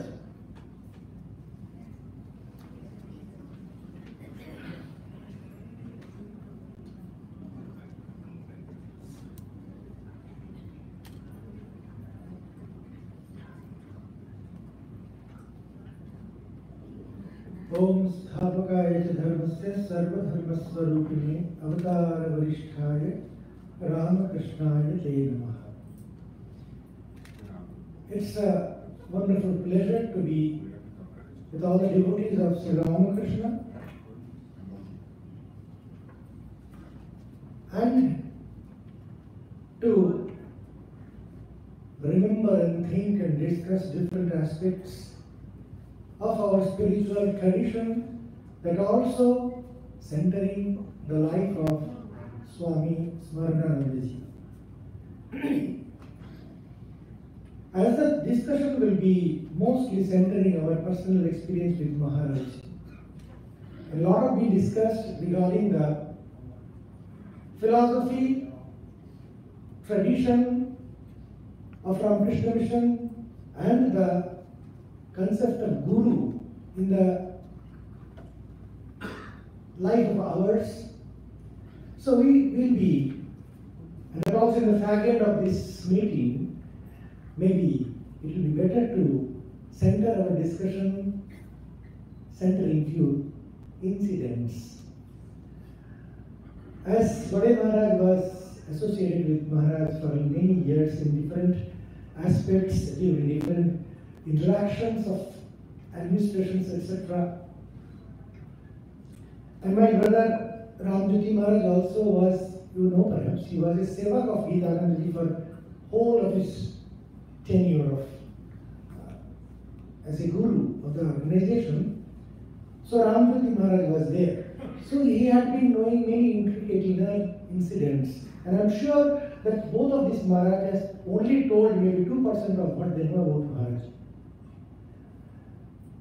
And I also was fortunate to be with Maharaj a long time and very intimately with Maharaj. When he became the vice president of the order, so I was incidentally, when Thakur's which was posted to Belmont as a medical person to take care of the Belmont as a whole, mainly centered in the Arabia Bhavan. So Maharaj was vice president. And I had an opportunity to serve Maharaj almost every day. While I was in station, I used to go, he used to call me, both with work and more importantly, without much job. He, in person, was an extraordinary man of rasa. He was full of, I should say, he is a full man of culture. Leave education, leave pedantries. Even I should say leave administration. This can be done, I tell you, this can be done. But what is really difficult and what is the real heartbeat of Ramakrishna Mission is spiritual ministration, which is not administration as such. Many of the administrative things will not be in consonance with what it is done in our order. If I say the real thing of our order, to be in order is a complete and a real surrender to Sri Ramakrishna. That is not visible, from outside. We cannot see that. Neither we can measure it, maybe, in the beginning. So, he was, to me, when I look back, was a real embodiment of silent spiritual ministration. It was absolutely in consonance with the tradition we have been following since inception. This is the real Ganga which flows through the order. We are spiritual before we enter. We are spiritual when we do the works, maybe any work, what we call inferior, superior works in the worldly terms. And we are spiritual when we do occupy chairs to execute some more responsibilities. But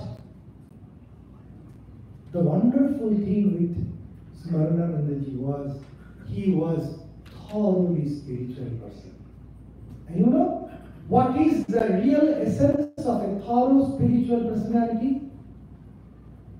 Live all the devotees of spirituality. The first thing what man really have, like an essence or fragrance of a fully bloomed flower. Now, when we say the flower is fully bloomed, from distance we can say there is this fragrance, there is a smell which comes. We say yes, it is bloomed, no?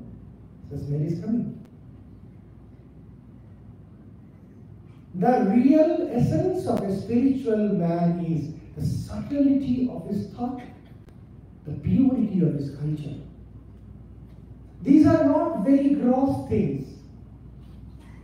But to be sure, the person lives this life of culture, spirituality, and few very, very subtle values. These values are so subtle that hardly these values are appreciated by common people.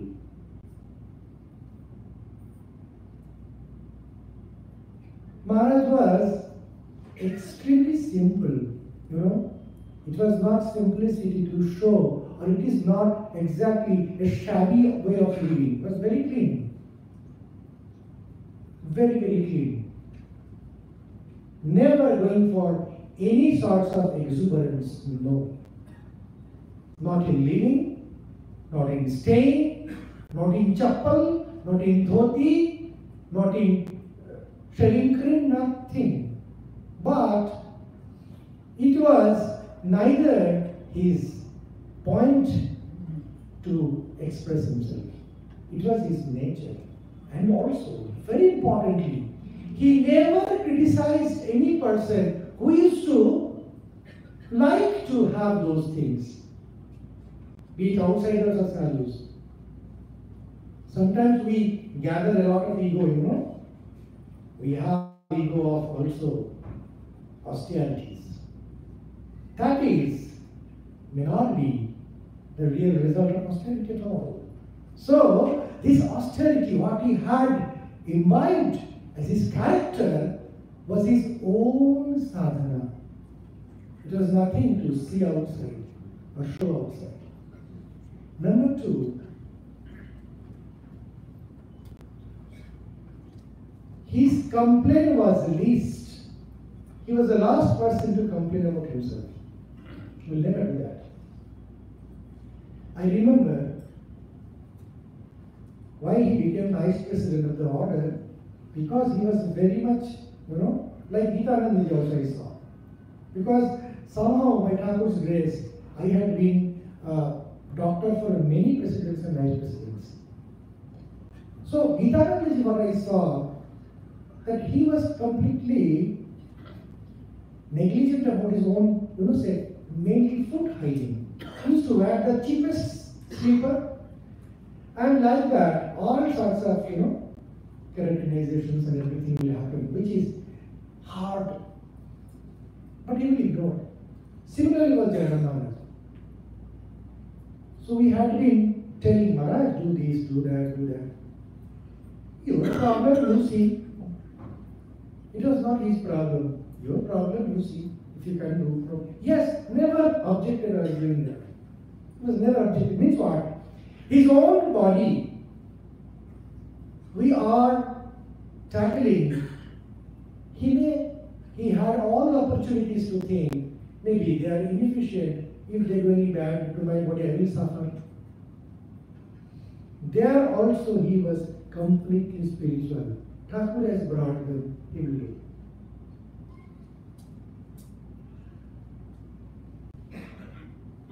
We were in Chennai.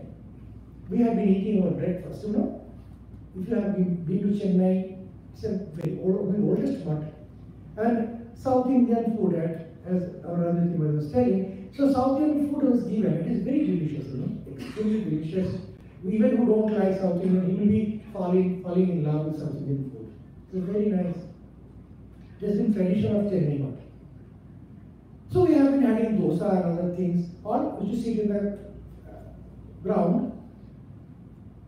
Gautamanji has gone recently, just yesterday, charge from Jagannath Maharaj, and he is the secretary, and we are all sitting, making all merriments, Allah Gulla and eating. One way eating, something is dropping also in the floor. So like that. Like the band of small children having food and enjoying like that. So Jagannath Maharaj came, he was the GS. So I was given to serve him. I thought he will eat dosa and all these things so nicely. He was saying, brother, can you give me some rasam? He was very fond of rasam. That also what mentioned, very, very hot. Not chilly hot, hot in temperature. Very hot rasam you will like. Now, I had to really boil the thing and stand with the boiling can to pour in his cup, and he will take that fuming, very hot rasam with coriander leaves. So he was having little rasam, but only rasam. Acha, to muri debe.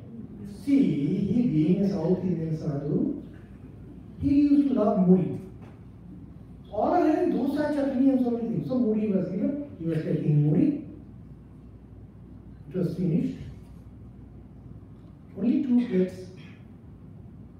I observed all tremendous things. You know what Swamiji says? You identify a person from the smallest words, how he does, not the big words.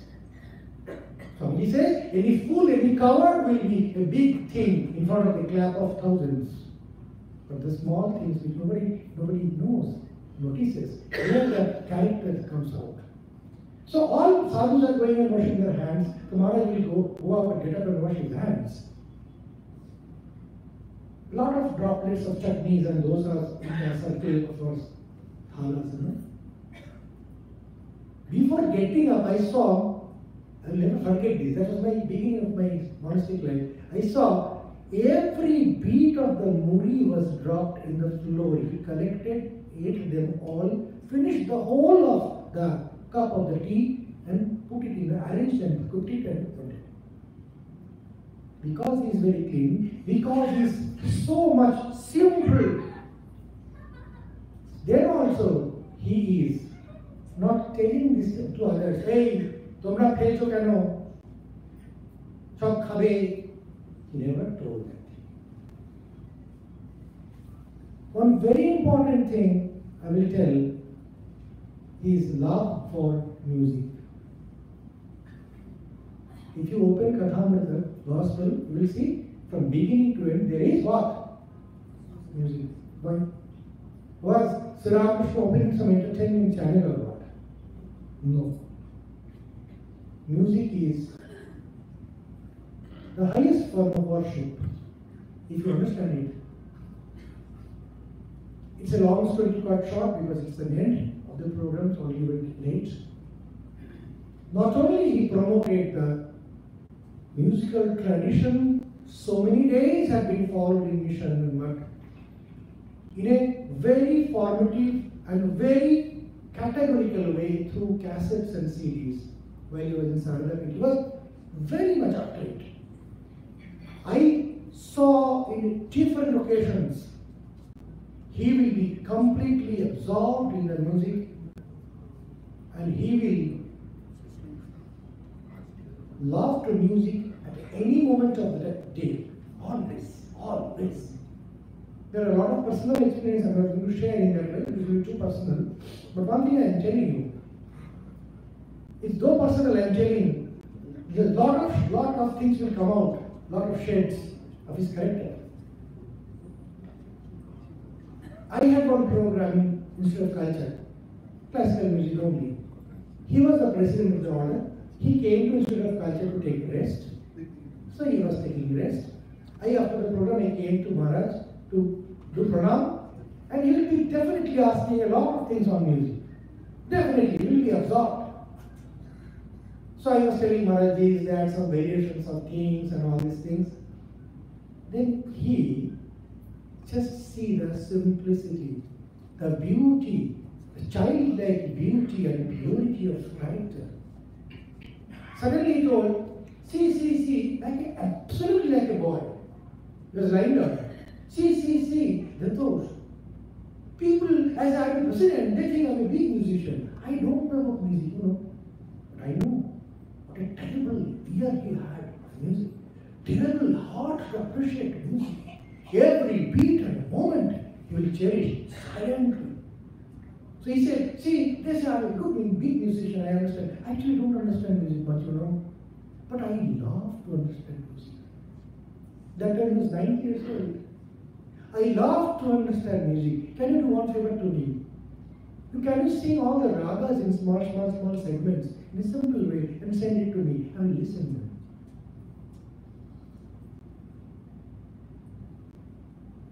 He was always nonchalant and silent and simple. I have never seen any harsh word from him. Always used to say, he was a Vedanti actually, from the core of his heart he was a Vedanti. He used to banish anything. Only he used to know this, everything is Brahman, everywhere, in everybody there is Brahman, in me it's Brahman. And how should I behave if I think there is Brahman? That is my sadhu life. He used to teach us many Upanishads also. He was so simple. I cannot tell all incident. Last I'm telling you, his cherished one sloka was there. Always, many times he used to say, we used to discuss and talk on many topics. So he ultimately, with joy and glow in his face, he will chant this. I saw many times. That was, it's very important sloka actually. For Advaitin also, for sadhus also, for others also. There's nothing stops you becoming a monastic in heart. Nobody stops you. So he used to say, Atmanam Chatrijaniya Ayavasmeti Purushaha Kimichan Kastakavaya Sharira Manusanyaret. The meaning is, he used to say, he was so much attached to this sloka. Atmanam Chatrijaniya, if you want to know Atman, how? Ayamasmeti, I am that Atman. Atmanam Chatrijaniya Ayamasmeti Purushaha. Then what happens? Kimichan Kastakavaya Sharira Manusanyaret. Then, why should I follow the desires and demands of the body? That's why he was simple. He was not simple by that way. He was always aware and conscious like a jnani. Even as a guru, even as a secretary of the order, I have seen him. He was unflinchingly, uncompromisingly a jnani. And as jnanis are, Sri Ramakrishna says, the basic expression of a jnani will be love and love and love. No partiality, full of love, full of reduction of ego. These are the few things of a jnani. He was a silent, very silent, unassuming. Inside, rasa. He says, our Veda says, raso visaha. He is full of that rasa of Bhagavan.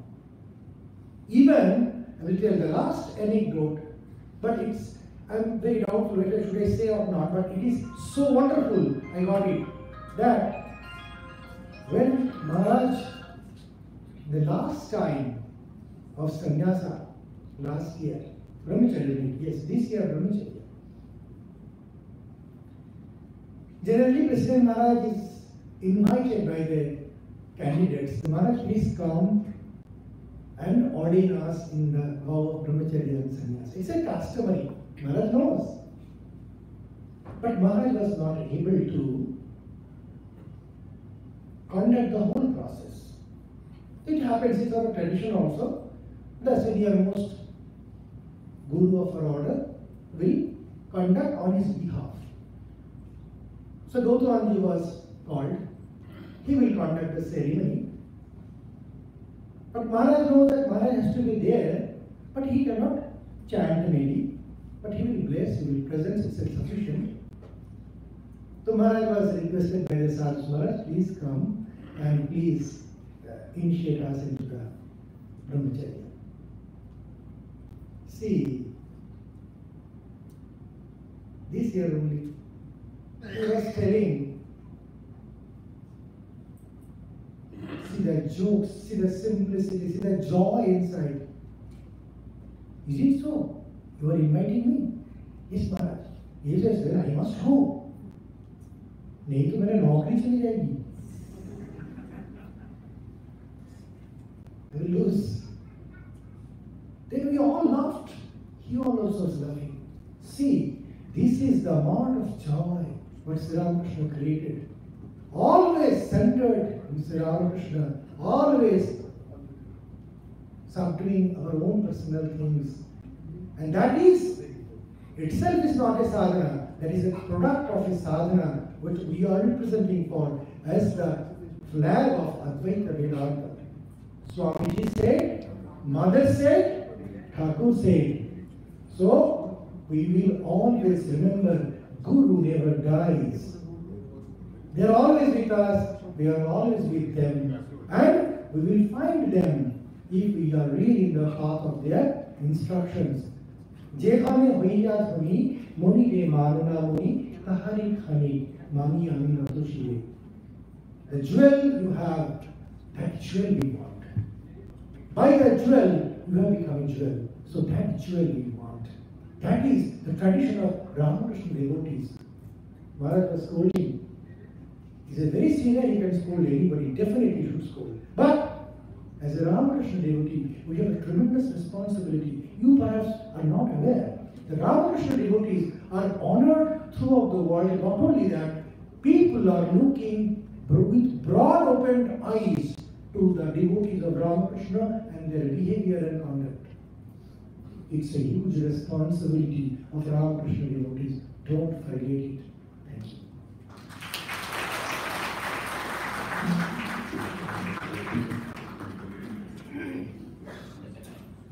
As you see, our today's program, the flower offering Puspanjali was not there. But today morning, many devotees requested me that there should be a Puspanjali program. Accordingly, we have arranged it. The flowers are there. You just take one flower and put it there. Offer to Maharaj. Now, how you come and all these things, he will tell. So before I request Maharaj, now settle down for Ramakrishna Sharanam. Yes. So I think it will be in the fitness of things if we just listen to a few words of Maharaj himself. This is a small extract from his lecture delivered in Shilchar a few years back. He says, তোমরা সব এসেছো, অনেকেরই দীক্ষা হয়েছে ঠাকুরের নামে, এসব আলোচনা শুনছো, বিশ্বাস রাখতে হবে, বিশ্বাস বিশ্বাস বিশ্বাস বিশ্বাস করে প্রার্থনা করলে তিনি নিশ্চয়ই আমাদের কৃপা করবেন, আমাদের কথা শুনবেন, আমাদের মনকে বিপদ থেকে ফিরিয়ে আনবেন, আমাদের পথ দেখাবেন, তাকে ডাকলে তিনি আমাদের রক্ষা করবেন। এই বিশ্বাসটা দরকার। যাদের দীক্ষা হয়েছে তাদের যেভাবে বলা হয়েছে সেটা করলে ও সঙ্গে সঙ্গে ঠাকুরমা স্বামীজির বই পাঠ করলে নিশ্চয়ই আধ্যাত্মিক জীবনে এগিয়ে যেতে পারবেন। আধ্যাত্মিক জীবনে এগিয়ে যাওয়াটাই হচ্ছে মূল উদ্দেশ্য। জাগতিক জীবনটা সত্য নয়। তোমরা সকলে ঠাকুরের নামে এখানে এসেছো, ঠাকুর মা স্বামীজির কৃপা তোমাদের উপর বর্ষিত হোক, সকলেরই আধ্যাত্মিক জীবনে উন্নতি হোক তাদের চরণে, এই আমার প্রার্থনা। আচ্ছা, for Pushpanjali, we will suggest that after the Ramakrishna is over, we would request every 3 rows of devotees to come forward, make your offerings, and then exit by this door. Because if you all come at the same time, there will be a big chaos. So our earnest request, our volunteers will ensure that every 3 rows of devotees come and offer their Pushpanjali and leave the altar. Okay? Please cooperate with us. And now Swami Kripakanandaji will lead the group chorus of Ramakrishna Sharanam. So we don't distribute flowers. We don't distribute flowers. Yes, yes. As they come, you give the flowers. এখান থেকে Okay, let them pick up. এখান থেকে তুলে নেন, এখান থেকে তুলে নেন।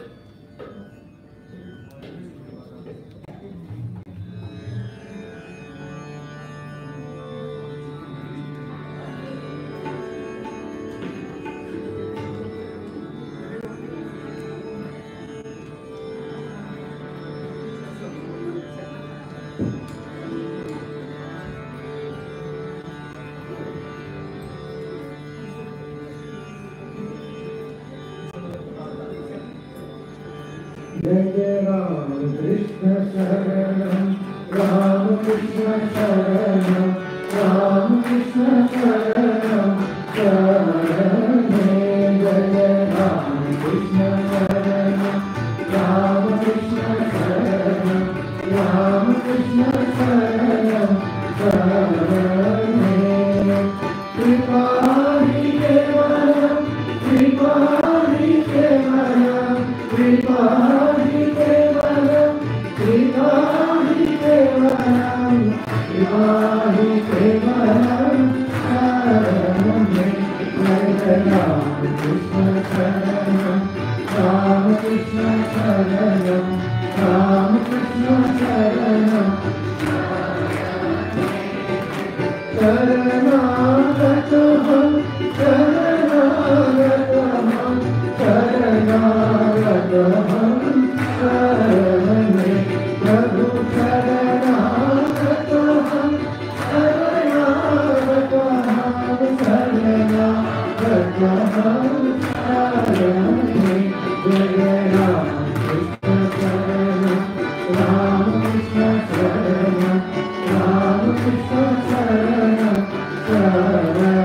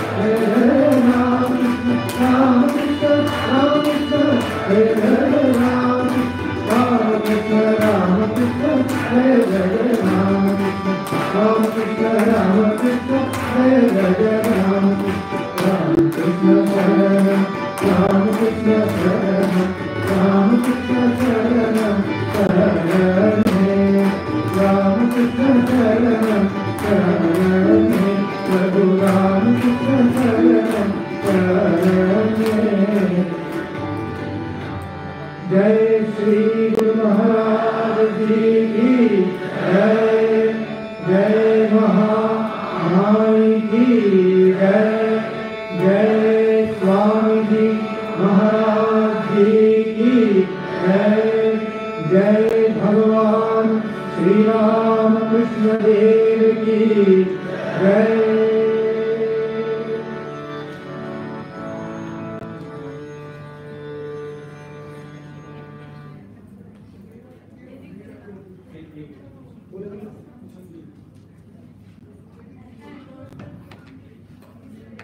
As we have already requested, the first three rows will please come up for the Pushpanjali. Please pick up a flower and offer it, and then proceed. It's a lovely sight to see more than 700 plus devotees here together. So, please take one flower so that everybody gets a chance. I hope the volunteers are lined up there. For every 3 rows, they'll have to monitor.